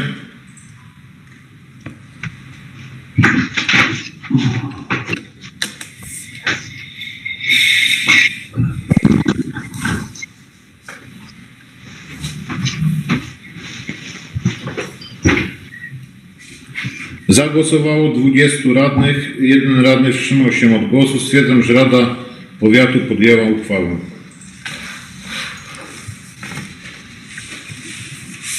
Przechodzimy do punktu 19. Informacja starosty łańcuckiego odnośnie prac Zarządu Powiatu Łańcuckiego w okresie międzysesyjnym oraz sprawozdanie z realizacji uchwał Rady Powiatu z poprzedniej sesji. Proszę pana starostę. Panie Przewodniczący, Wysoka Rado, Szanowni Goście. Jeszcze odniosę się do tej poprzedniej dyskusji, dlatego że Pani Moniko, jeśli nie będzie danego oddziału czy danej specjalności leczenia, to wcale nie znaczy, że nie będzie tego typu chorób, że nie będzie gruźlicy, że nie będą ludzie mieli z tym problemów. No, także tutaj uważam, że nawet w tym całej pandemii, która nas dotknęła, to gro problemów wiąże się z tym, że lekarze, szczególnie lekarze POZ-u, rodzinni są pozamykani, czy byli pozamykani i że po prostu niektóre choroby są nieleczone i tutaj ludzie w związku z tym mają problemy. Także jeśli będzie przychodnia, jeśli będzie prawidłowo działać, to po prostu będzie ludziom pomagać. Ale to tylko tyle ad vocem, korzystając z głosu. Jeśli chodzi o sprawozdanie z prac Zarządu Powiatu Łańcuckiego od 25 marca do dnia dzisiejszego odbyły się 3 posiedzenia zarządu. Sprawy, które były podjęte na ostatniej sesji Rady Powiatu Łańcuckiego, one dotyczyły zadań z zakresu rehabilitacji ze środków PFRON. Podejmowaliśmy projekt dla Urzędu Pracy, jeśli chodzi o aktywizację osób młodych pozostających bez pracy w powiecie łańcuckim. Przyjmowaliśmy od wojewody zadania publiczne z zakresu administracji rządowej, dotyczy to poboru. Przekazanie petycji według właściwości, to dotyczyło, jak się nie mylę, szczepień. Udzielenie pomocy finansowej województwu podkarpackiemu, dotyczy to budowy tunelu na drodze 877, na drodze wojewódzkiej. Zaciągnięcie zobowiązania oraz zmiany budżetu i zmiany wieloletniej prognozy finansowej. Wszystkie uchwały weszły w życie z dniem podjęcia. Jeśli chodzi o sprawy, które były rozpatrywane, jest dokładne sprawozdanie, Państwo żeście je otrzymali, natomiast chciałbym zwrócić uwagę na kilka elementów. Między innymi tutaj komisja rewizyjna po kontroli w Powiatowym Centrum Pomocy Rodzinie zawnioskowała o nadanie nagrody dla pani dyrektor za wzorowe wykonywanie pracy. I tutaj zarząd powiatu przyznał pamiątkowy symbol dla pani dyrektor, zasłużony dla powiatu łańcuckiego po tym wniosku komisji rewizyjnej. Jeśli chodzi o sprawy, które były tutaj, które procedowaliśmy w tym okresie, odbyły się dużo różnych zdalnych posiedzeń, spotkań, tak, Podkarpackiego Stowarzyszenia Samorządów Terytorialnych, Wojewódzki Zespół Zarządzania Kryzysowego w sprawie ptasiej grypy, która niestety nas dotknęła i zostały zlikwidowane, można powiedzieć, 2 kurniki w gminie Markowa, około 50 000 kur. Odbyła się wideokonferencja w sprawie Narodowego Programu Szczepień. Podjęliśmy decyzję zorganizowania w naszym Centrum Medycznym Powiatowego Punktu Szczepień Powszechnych, czyli przy Centrum w Łańcucie będzie 2 miejsca, w którym będzie można się zaszczepić. W najbliższych dniach rusza ten nasz też samorządowy punkt szczepień i on będzie zorganizowany tutaj, gdzie dawniej było pogotowie, czyli od ulicy 3 Maja. Natomiast ten punkt szczepień szpitalny Centrum Medycznego przemieszcza się do budynków pulmonologii tam w centrum szpitala. W pierwszym liceum ogólnokształcącym w dniu wczorajszym był gala finałowa 36. konkursu profesora Marszała. Powiem tak, no byłem pod wrażeniem, bo byli uczniowie z nauczycielami, z dyrektorami z całego Podkarpacia, czyli od Przemyśla po Dębice, od Ustrzyk po Mielec. No, pani dyrektor to super zorganizowała w poszczególnych klasach, także informacje były przekazywane przez Radio Węzeł, natomiast każdy było po prostu bezpiecznie. Był przedstawiciel Doliny Lotniczej. Okazało się, że kilkanaście lat temu jego syn był też laureatem tego konkursu, mieszkaniec Rzeszowa, czy spoza nawet Rzeszowa, natomiast w tej chwili pracuje już jako lekarz w naszym centrum medycznym i bardzo by chciał otrzymać tutaj rezydenturę i dalej w Łańcucie w szpitalu pracować, bo po prostu i warunki, i sprzęt, i atmosfera po prostu doskonała. Także to zostało powiedziane tak publicznie, było mi po prostu miło. Dzisiaj się odbyła wideokonferencja Zarządu Związku Powiatów Polskich oraz dzisiaj mieliśmy takie znamienne wydarzenie, bo firma EME Aero, z którą współpracujemy, tworząc kierunki lotnicze w zespole szkół mechanicznych na Podzwierzyńcu, przekazała dla Centrum Kształcenia Zawodowego imieniem Felicjana Dzierżanowskiego silnik lotniczy. Po prostu silnik lotniczy, można powiedzieć, samolotu, który w tej chwili jest, które są wykorzystywane w Boeingach, w dużych samolotach. Także jest to taki, można powiedzieć, ewenement na skalę europejską, że silnik lotniczy jest w Centrum Kształcenia Zawodowego, że jest w szkole, że uczniowie mogą na jego bazie się kształcić. Przyjechał szefostwo firmy, pan Derek Zibert, pani Aleksandra Szafraniec, to są wszystko dyrektorzy do spraw personalnych, komunikacji, biznesu, pan Robert Maślach. Byli nasi dyrektorzy, którzy prowadzą szkołę czy Centrum Kształcenia Zawodowego. Wszystkie umowy, które podjęliśmy w 2019 roku i strategia działania zostały przez wszystkie strony jak gdyby wypełnione. Czyli myśmy zorganizowali doskonałą bazę do kształcenia. Kolejne roczniki się kształcą w zawodzie technik lotniczy. Firma dostarczyła ten know-how, poza tym dostarczyła silnik, będą odbywały się praktyki, no tu jeszcze kwestia jest gdzie, czy w firmie, czy u nas w Centrum Kształcenia Praktycznego. Chciałbym po prostu bardzo serdecznie podziękować wszystkim, którzy przyczynili się do tego, że to lotnictwo u nas wystartowało. Tutaj panie wicestaroście, naszym dyrektorom Centrum Kształcenia i Szkoły. Dyrektorzy firmy podkreślali po prostu doskonałą współpracę z naszymi jednostkami.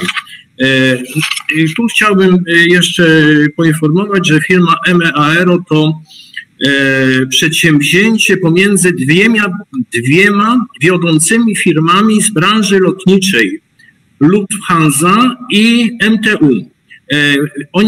Te firmy mają po 50% udziałów MEAero.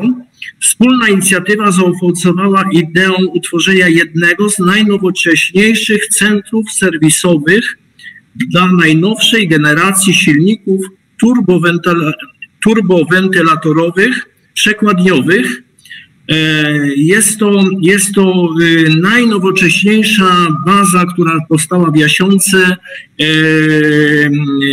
można powiedzieć w świecie, w Europie.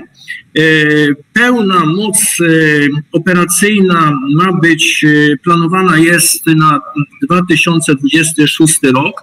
W tej chwili tam już pracuje około 500 pracowników, natomiast szacowana wydajność zakładu to jest 450 wizyt serwisowych rocznie. Tak, to jest taka informacja, która z tej okazji się ukazała. I tutaj jeszcze dopowiem coś takiego, że nasze Centrum Kształcenia Zawodowego, Powiatowe Centrum Kształcenia Zawodowego nosi imię Felicjana Dzierżanowskiego. Felicjan Dzierżanowski miał pasje lotnicze i wojna, gdzie bardzo traumatyczne miał przeżycia. Później pracował w naszej szkole w Temerze. Tutaj zajmował się właśnie modelarstwem szczególnie, a wcześniej pracował na Politechnice Lwowskiej, gdzie gdyby nie wojna, gdyby nie system komunistyczny później, to na pewno rozwinąłby się w dziedzinie lotniczej bardzo, bardzo mocno. I w tej chwili okazuje się, że to nasze Centrum Kształcenia Zawodowego, jego imienia, może to lotnictwo po prostu mocno tutaj na ziemi łańcuckiej rozwinąć. To tyle. Z takich jeszcze informacji to bardzo dobre decyzje finansowe, dlatego że przeszły nasze 2 zadania, jeśli chodzi o inwestycje na drogach. To jest Husów-Lipnik. Jesteśmy już po przetargu, doskonałą cenę żeśmy osiągnęli, mamy oszczędności na tym zadaniu. Natomiast drugie zadanie to jest Alpigowa Handlówka. No niestety tam jest bardzo dużo pytań do tego przetargu, więc około 15 maja rozstrzygnięcie. No szkoda, że nie przeszło nam zadanie w gminie Białobrzegi i Żołynia, ale rozmawiamy z wójtem gminy Białobrzegi i Żołynia nad innymi rozwiązaniami, jeśli chodzi o poprowadzenie tej inwestycji. Natomiast też jest decyzja Krajowej Izby Odwoławczej odnośnie odwołania jednej z firm, jeśli chodzi o budowę tunelu na drodze wojewódzkiej 877. Także zostało to uznane za nieuzasadnione. W związku z tym marszałek województwa podkarpackiego będzie mógł podpisać już umowę na realizację tego przedsięwzięcia. Dziękuję. Dziękuję panu staroście. Proszę radny Michał Mac. Panie Przewodniczący, Wysoka Rado, ja kilka takich bieżących pytań. Jedno właściwie nawiązujące do ostatniego zdania pana starosty. Czy jakieś informacje, kiedy to podpisanie umowy, jakieś takie już bardziej konkretne są może ustalane? Czy pan starosta coś na ten temat wie? Drugie pytanie odnośnie ulicy Traugutta. Widziałem w materiałach z jednego z posiedzeń zarządu, że była taka przygotowana wewnętrzna w powiecie lista zadań podstawowych i rezerwowych. Jeżeli chodzi o miasto Łańcut, przy inwestycjach oczywiście w powiatową infrastrukturę drogową, i jeżeli chodzi o miasto Łańcut, to właśnie jest tam na tej liście podstawowej przygotowanie dokumentacji na chodnik przy ulicy Traugutta, a nie znalazłem ani na podstawowej, ani na rezerwowej samego wykonania. Czyli właśnie to, jeżeli chodzi o samo wykonawstwo, pan starosta mógłby zabrać stanowisko w tym temacie, czy będzie to w tym roku zrealizowane. Chciałbym zapytać, czy realny jest termin oddania boisk przy zespole szkół technicznych realizowanych przy dofinansowaniu z programu Sportowa Polska? Bo pamiętam, że był taki termin przedstawiany, że do końca czerwca te boiska powstaną, czy tam nie ma jakichś opóźnień w tym temacie. Chciałbym też zapytać odnośnie tej trzeciej inwestycji dużej o znaczeniu regionalnym po przebudowie drogi krajowej i teraz informacji odnośnie tunelu, czyli o łącznik. Czy pan starosta ma jakąś wiedzę na temat tego, że przygotowywane jest odblokowanie postępowania w sprawie wydania zezwolenia na realizację inwestycji drogowej, właśnie jeżeli chodzi o budowę łącznika z autostradą? I ostatnie dwie kwestie. Wspomniał pan starosta również o dofinansowaniu Rządowego Funduszu Rozwoju Dróg. Tamten procent dofinansowania jest 60%. Pamiętam, że było coś takiego mniej więcej chyba 2 lata temu, że udało się to dofinansowanie zwiększyć do 80%. Oczywiście to i tak jest w ogóle świetna sprawa, że udało się na aż ponad 15 milionów pozyskać, ale czy jest jakaś tu perspektywa, aby to, bo widziałem, że różne też powiaty dostawały te dofinansowanie procentowo większe. I ostatnie pytanie. W sprawozdaniu na poprzedniej sesji z prac zarządu była taka informacja dotycząca przekazania 100 tysięcy złotych Stowarzyszeniu Przyjaciół Młodzieży Specjalnej Troski pod budowę mieszkań chronionych dla osób z niepełnosprawnością intelektualną. I chciałbym zapytać, czy powiat te środki przekazał, w sensie czy znalazł jakąś furtkę, jak może to zrobić, bo wiem, że na przykładzie miasta Łańcuta na przykład jest problem, jak to formalnie zrobić i czy powiat te środki przekazał. Dziękuję bardzo. Proszę, radny Dariusz Kuraś. Dziękuję, panie przewodniczący. Korzystając tutaj z punktu przedstawienia prac zarządu powiatu, ja z kolei nie z pytaniami, a może z podziękowaniami. Występuję tutaj w tej chwili, zabieram głos jako członek zarządu klubu sportowego Towarzystwa Kultury Fizycznej w Rakszawie, które to towarzystwo jest podmiotem prowadzącym naszego zespołu siatkarskiego, który wygrywając w tym sezonie pierwszą ligę podkarpacką piłki siatkowej na terenie naszego Podkarpacia, biliśmy się o wejście do drugiej ligi ogólnopolskiej w siatkówce i wzięliśmy się do organizacji turnieju półfinałowego w Rakszawie i tutaj zwróciłem się do zarządu powiatu o jakieś wspomożenie. Bardzo dziękuję za odzew. Powiat Łańcucki pomógł nam w zakupie nagród z przeznaczeniem dla najlepszych zawodników tego turnieju w Rakszawie. Jeszcze raz serdecznie dziękuję całemu zarządowi na ręce pana starosty. Może kto nie wiedział, to śpieszę informować, że w tymże półfinale organizowanym w Rakszawie zdobyliśmy możliwość uczestnictwa w turnieju finałowym, gdzie tydzień temu uczestniczyliśmy w tymże turnieju. Niestety nie udało się awansować do drugiej ligi, ale nie ustajemy w wysiłkach. Miejmy nadzieję, że za rok to spróbujemy zrealizować. Jeszcze raz dziękuję zarządowi powiatu za pomoc w zorganizowaniu tego turnieju półfinałowego w Rakszawie. Dziękuję. Dziękuję panu radnemu. Proszę radny Jan Magoń. Panie przewodniczący, panie starosto, ja się chciałem zapytać tylko o wspomnianą w sprawozdaniu wideokonferencję z powiatem Pfalz, nie wiem jak to się czyta, czego dotyczyła i co to jest za powiat w ogóle, gdzie on się znajduje, bo pierwszy raz słyszałem o tej sprawie. Dziękuję. Wyleciało. Dobrze. Proszę, radna Monika Roman. Szanowni Państwo, ja chciałam zwrócić się z wnioskiem, z którym zwrócił się do mnie mieszkaniec ulicy Kopernika w Łańcucie.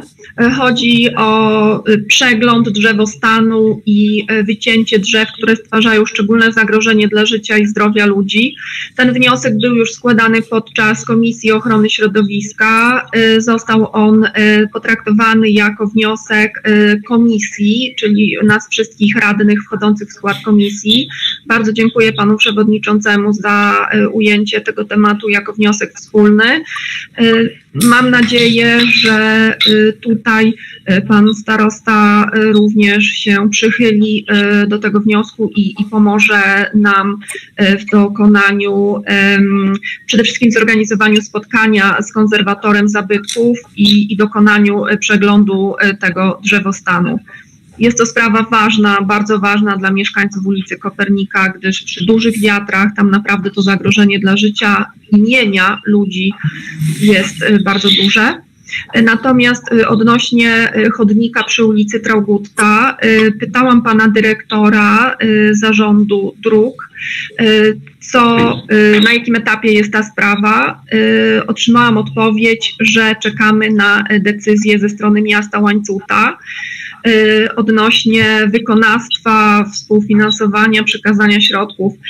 Panie starosto, proszę, może pan by był w stanie uściślić, na jakim etapie jest w tym momencie sprawa chodnika przy ulicy Traugutta w Łańcucie. Dziękuję bardzo. Dziękuję pani radnej. Panie starosto, ponieważ nikt z radnych już nie ma pytań, jeżeli pan jest w stanie odpowiedzieć na któreś z nich, czy na wszystkie, może to proszę bardzo. Dobrze, panie przewodniczący, Wysoka Rado, to może zacznę od końca. Chodnik, ulica Traugutta, no wiecie państwo, tam sprawa tego projektowania się strasznie przedłużała ze strony Wód Polskich. To trwało od ubiegłego roku.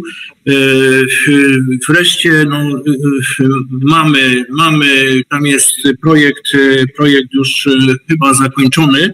Także możemy przystąpić do przetargu na wykonanie i tutaj nie wiem, bo tak, była deklaracja miasta Łańcuta co do projektu, natomiast chyba ja też rozmawiałem z dyrektorem Wolskim, nie ma co do wykonania, także jeśli nie ma co do wykonania, to prosiłbym panie Michale, żeby od strony miasta była taka deklaracja i no niezwłocznie po prostu tym się zajmujemy. Drzewostan, który tutaj konserwator trzyma nad nim pieczę. Według pana dyrektora polepszyła się ta współpraca z konserwatorem, jeśli chodzi o sprawy drzew. Są prowadzone rozmowy i pani Moniko, dokładnie zapytam pana dyrektora jeszcze odnośnie Kopernika. Dziękuję bardzo za zainteresowanie sprawą, panie starosto. Pan Jan Pagoń, powiat Sanfal. Jest to powiat w kraju Sary. Jest powiat niemiecki, który można powiedzieć już mocno współpracujemy od kilku lat, a w tej chwili uściślamy tą współpracę, czyli podpisaniem umowy. 8 maja w związku z pandemią nie możemy spotkać się, więc będzie to na takiej zasadzie, że 8 maja powiat Salfal z Niemczech będą podejmować decyzję o tej współpracy, natomiast my mamy już ją podjętą. Mam nadzieję, że zapisy nie będą się różnić od zapisów, które podejmowaliśmy już na Radzie Powiatu pewno już 2 lata temu. Ta współpraca jest, powiem tak, bardzo taka życzliwa. W tej chwili poprzez naszą współpracę już współpracują parki biosfery z Niemiec i z Polski. Tutaj z Polski to jest Roztocze oraz Bieszczadzki Park Biosfery. Też w ramach Trójkąta Weimarskiego jest współpraca kopalni i udało się do tej współpracy włożyć muzeum w Bubrce. Jest to Muzeum Nafty i Gazu. Niemiecka kopalnia to jest węgla kamiennego. Nie wiem jaka kopalnia francuska. Tutaj jest oferta pracowników socjalnych do Niemiec z Polski. Teraz przez pandemię troszkę to zostało wstrzymane, ale tutaj już Urząd Pracy był powiadomiony i 4 pierwsze panie zgłosiły się do pracy w Niemczech na zasadach po prostu tak jak pracownicy niemieccy. No, także to jeśli chodzi o powiat Salfas w Niemczech. Jeśli chodzi o pytania pana Michała Malca, to jest warsztaty terapii zajęciowej, które w tej chwili pozyskały budynek w Żołyni, gdzie będą wykonywane mieszkania chronione. Myśmy przeznaczyliśmy 100 000 złotych, ale to jeszcze nie jest przekazane, bo to za jakiś czas będą te pieniądze potrzebne.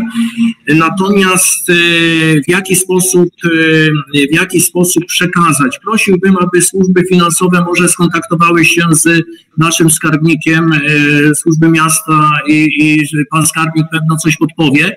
Natomiast może też być tutaj różnica, dlatego że tutaj powiat ma pewne zadania co do warsztatów terapii zajęciowej, a może gminom tego w zadaniach będzie brakować i może tutaj być jakiś problem i ta nasza podpowiedź będzie niewystarczająca.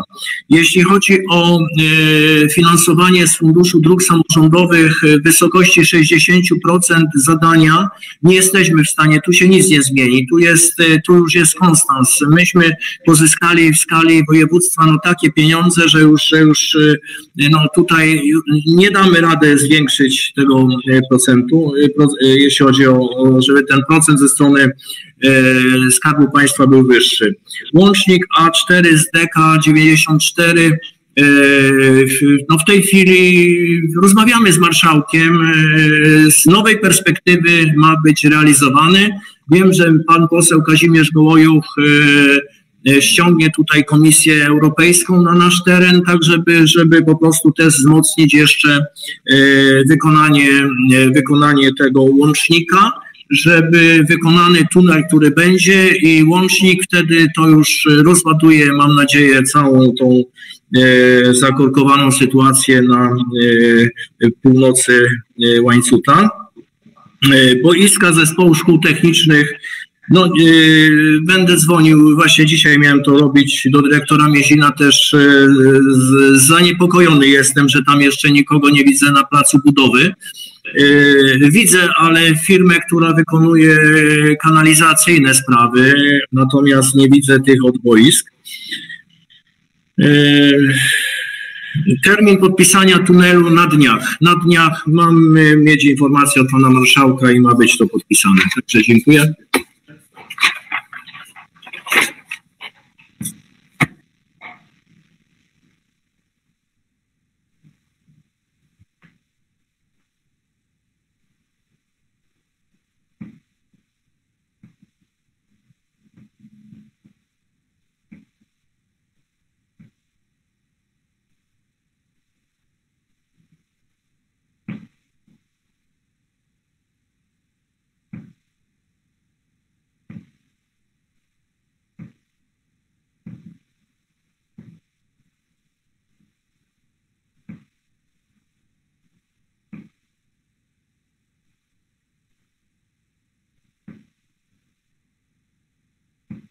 wyłączeni. Jeszcze raz. Aha. Tak, byliśmy wyłączeni. Tak. Jasne. No, niestety muszę jeszcze raz krótko moją wypowiedź streścić. Z wiedzy, którą posiadam, miasto Łańcut na jutrzejszej sesji Rady Miasta po raz trzeci przekaże swój 50% wkład w wykonanie projektu chodnika przy ulicy Tarogutta, bo to musi być trzeci raz podjęte, bo tam rok mijał kalendarzowy, a dokumentacja i przygotowanie się przeciągało. A jeżeli chodzi o samo przekazanie środków na wykonanie, to prawdopodobnie miasto po prostu czeka na szacowanie wartości całej inwestycji po projekcie i przeliczenie tego procentowego wkładu na złotówki, aby można było te środki przekazać, ale z tego co wiem, to słyszałem, że się interesuje tym tematem, no to miastu bardzo również zależy na tej inwestycji, więc myślę, że tu nie będzie żadnej zwłoki ani problemu z przekazaniem. Ale ja zadałem to pytanie w kontekście takim, dlatego wprost tak pan starosta nie odniósł się do tego, ponieważ w tym planie powiatowej na ten rok przebudowy dróg, ten co była lista na zarządzie przedstawiana podstawowa i rezerwowa, właśnie nie znalazłem w ogóle wykonawstwa. Jest w podstawowej liście przygotowanie projektu na chodnik przy Tarogutta, a na rezerwowej jest ulica Kopernika w miarę nawierzchni. Dlatego tak właśnie pytam, czy to gdzieś uciekło, czy po prostu to też jakoś inaczej zaplanowane. Czekamy na wniosek miasta. Będzie wniosek, będziemy rozpatrywać szybciutko. Czyli oddzielny wniosek na samo wykonanie, tak? Czyli co innego na projekt, co innego na wykonanie. Tak. Dobra, to wszystko rozumiem. Dziękuję. Dziękuję. Proszę Państwa, w związku z tym, że nie ma tutaj chętnych do zadawania pytań dla Pana Starosty, przechodzimy do punktu 20. Wnioski, oświadczenia i zapytania radnych.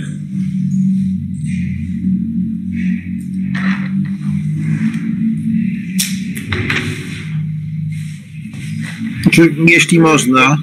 Proszę, no może w kolejności pierwszy zgłosił się radny Mariusz Rejman, a później pan Paweł Skoczowski, radny.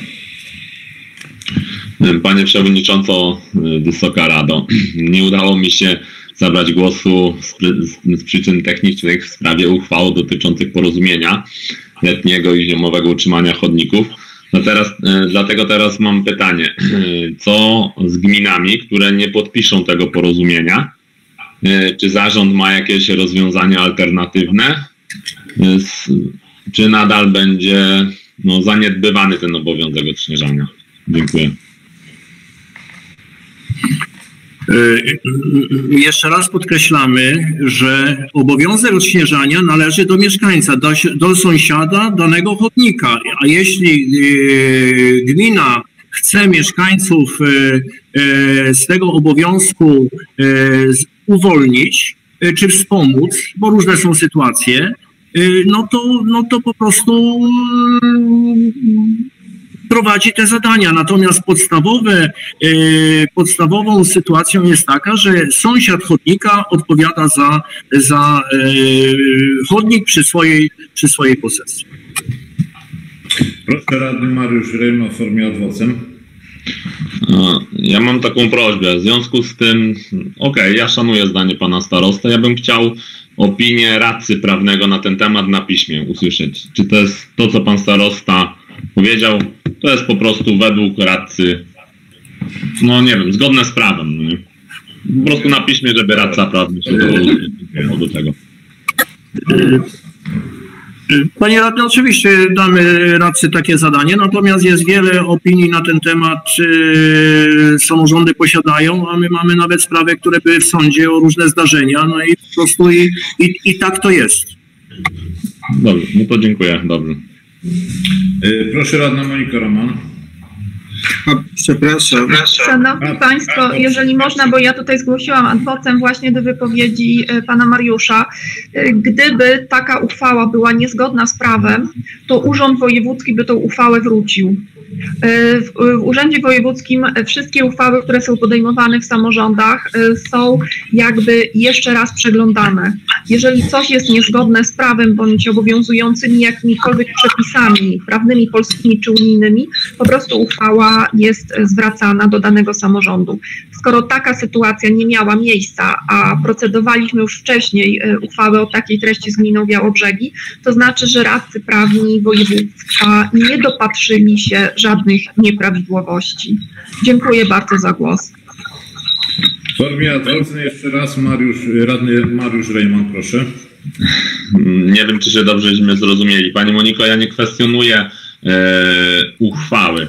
Ja tego nie kwestionuję w ogóle. Ja bym chciał tylko dostać interpretację naszego radcy prawnego, kto ma odśnieżać chodniki i tyle. Nie kwestionuję uchwały. Dziękuję. Dziękuję. Proszę pan wiceprzewodniczący Skoczowski. Szanowni Państwo, szanowny Panie Przewodniczący, chciałem zapytać o taką zadanie inwestycyjne, którego potrzeba była zgłaszana przez mieszkańców, ale też się pojawiała roboczo w naszych wcześniejszych spotkaniach, czy też na komisjach. Chodzi mi o po prostu remont drogi powiatowej z miejscowości Kraczkowa do miejscowości Cierpisz, wraz z budową chodników, ewentualnie z modernizacją mostu. Chciałem zapytać, czy może gdzieś tam po prostu może w kontaktach z samorządem gminy Łańcut lub może pan starosta się orientuje, czy może pan dyrektor Wolski w tej sprawie jakieś tutaj nowe informacje posiada, czy może gdzieś to przynajmniej w planach swoich gdzieś tam roboczo już ujął.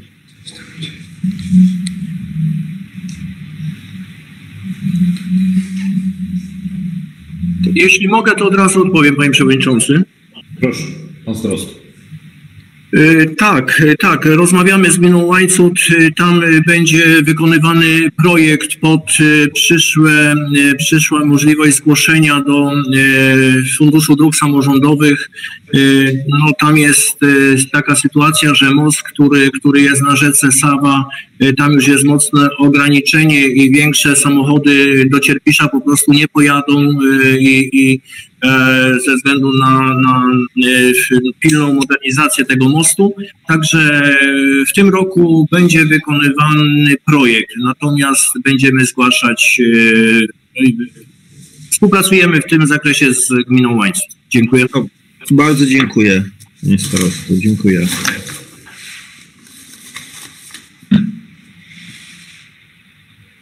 Proszę państwa, ponieważ nikt z państwa radnych nie chce już w tym punkcie zabierać głosu, przechodzimy do punktu 21.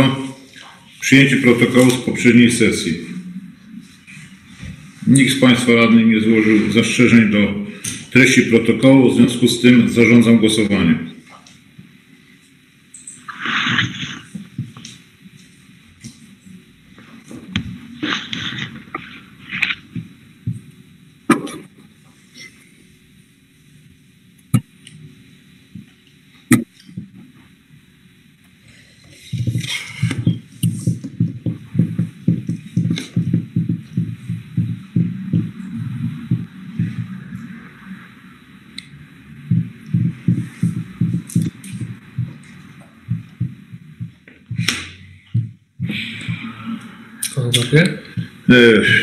Zagłosowało 18 radnych, 3 radnych nie wzięło udziału w głosowaniu. To nie wiem, czy...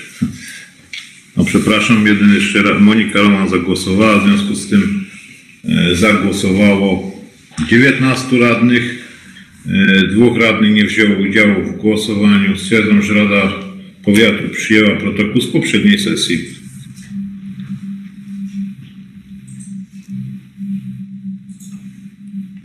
Przechodzimy do punktu 22, sprawy różne. Jeśli można. Proszę, panie starosto.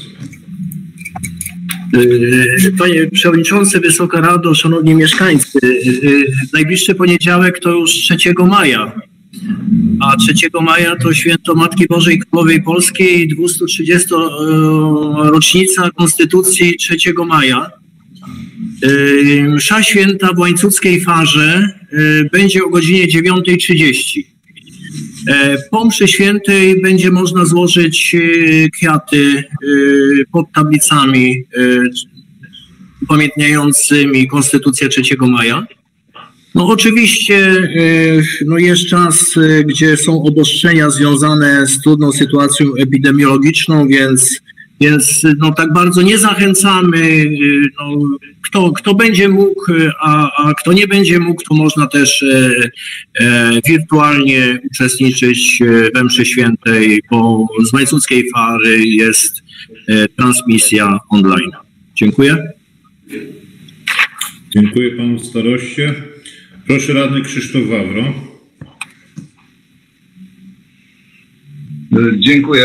Panie Przewodniczący, Szanowni Państwo, ja z wielką radością przyjąłem informację o zakończeniu tak jakby pertraktacji z budową tunelu. No bo tunel będzie budowany w moją stronę, także skończą się, mam nadzieję, niedługo problemy z dojazdem, nawet na sesję czy na komisję. Natomiast ja to też czytałem na naszej stronie powiatowej w aktualnościach. Nie wiem, czy to jakiś chochlik jest, czy mnie pamięć po prostu zawodzi. Tam mamy zadeklarowane 500 000 my i miasto, natomiast gminy chyba po 200 000 oferowały, tak? Tak. Bo właśnie tam jest napisane 20, także jeśli to chochlik, to trzeba by go sprostować, bo no to tak. Po 200. Właśnie, a tam jest 20, także to tak, żeby kogoś później nie uraziło w oczy. Dziękuję. Po 200. Tak, na 100%. Poza marką. Panie radny, poza jedną gminą pozostałe po 200 000. Proszę, radny Jan Magoń. Panie Przewodniczący, Szanowni Państwo, ja to, co sygnalizowałem na Komisji Rolnictwa, Bezpieczeństwa i Porządku Publicznego i Ochrony Środowiska, zachęcony tą naszą uchwałą, w której no, nie brałem udziału jako głosujący z powodów formalnych, mówiłem, miałem za dużo wątpliwości, żeby się wypowiadać, ale zdążyłem się dowiedzieć, że Zjednoczona Prawica dogadała się ze Zjednoczoną Lewicą co do planu odbudowy i zostaje przy 1% na rolnictwo. Ja się nie zgadzam akurat z partią, którą reprezentuję, że 10% jest moim zdaniem nierealne, które proponuje PSL, ale uważam, że 1% to jest jednak troszkę potwarz dla wszystkich rolników, którzy no, w sporej części na handlu stracili produktami rolnymi, ale też i zwiększone trudności w nabyciu wszelkiego typu rzeczy koniecznych do działania w rolnictwie. Także sądzę, że ten 1% jest taką no, więcej niż jałmużną. Dlatego przygotuję taki projekt uchwały, przedstawię panu przewodniczącemu. Czy przejdzie, czy nie przejdzie, to druga sprawa, ale będę brał udział w głosowaniu. Dziękuję. Panie radny, to tak, ja powiem, że nie znam szczegółów proponowanych środków, które na poszczególne działy gospodarki są kierowane, także trudno mi w tym momencie tutaj polemizować. No zobaczymy, jak to będzie ten plan odbudowy przegłosowany w Sejmie, wtedy ewentualnie, no w tym momencie czas jest krótki, decyzja zapadnie do końca tego tygodnia, no bo taki jest termin. No i co wtedy? No jak decyzja zapadnie, no to potem już, jak to mówią, pozamiatano. No nie, zobaczymy, no w każdym razie. Dziękuję. Proszę Państwa, ja bym jeszcze chciał, żeby mi nie uleciało, przypomnieć, że do końca miesiąca kwietnia istnieje obowiązek składania oświadczeń przez Państwa radnych i kilku radnych jeszcze tego obowiązku nie dopełniło. Jeszcze zostały 2 dni, tak żebym prosił o dopełnienie, tutaj skontaktowanie z Panem Sekretarzem. Nie wiem, którzy radni, więc tu Pan Sekretarz tutaj po prostu przypomni, dzwoniąc do tych radnych, kontaktując się. Także prosiłbym bardzo, żeby tego terminu nie przekraczać, ponieważ no to będzie źle rzutowało na naszej Radzie, gdy ktoś z Państwa tego obowiązku nie dopełni.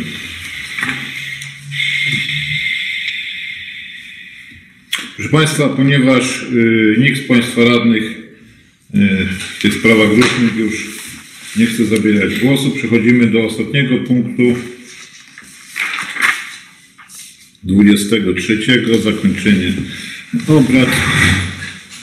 Proszę Państwa, w związku z wyczerpaniem porządku obrad zamykam obrady 25. sesji Rady Powiatu Łańcuckiego. Dziękuję Państwu za udział.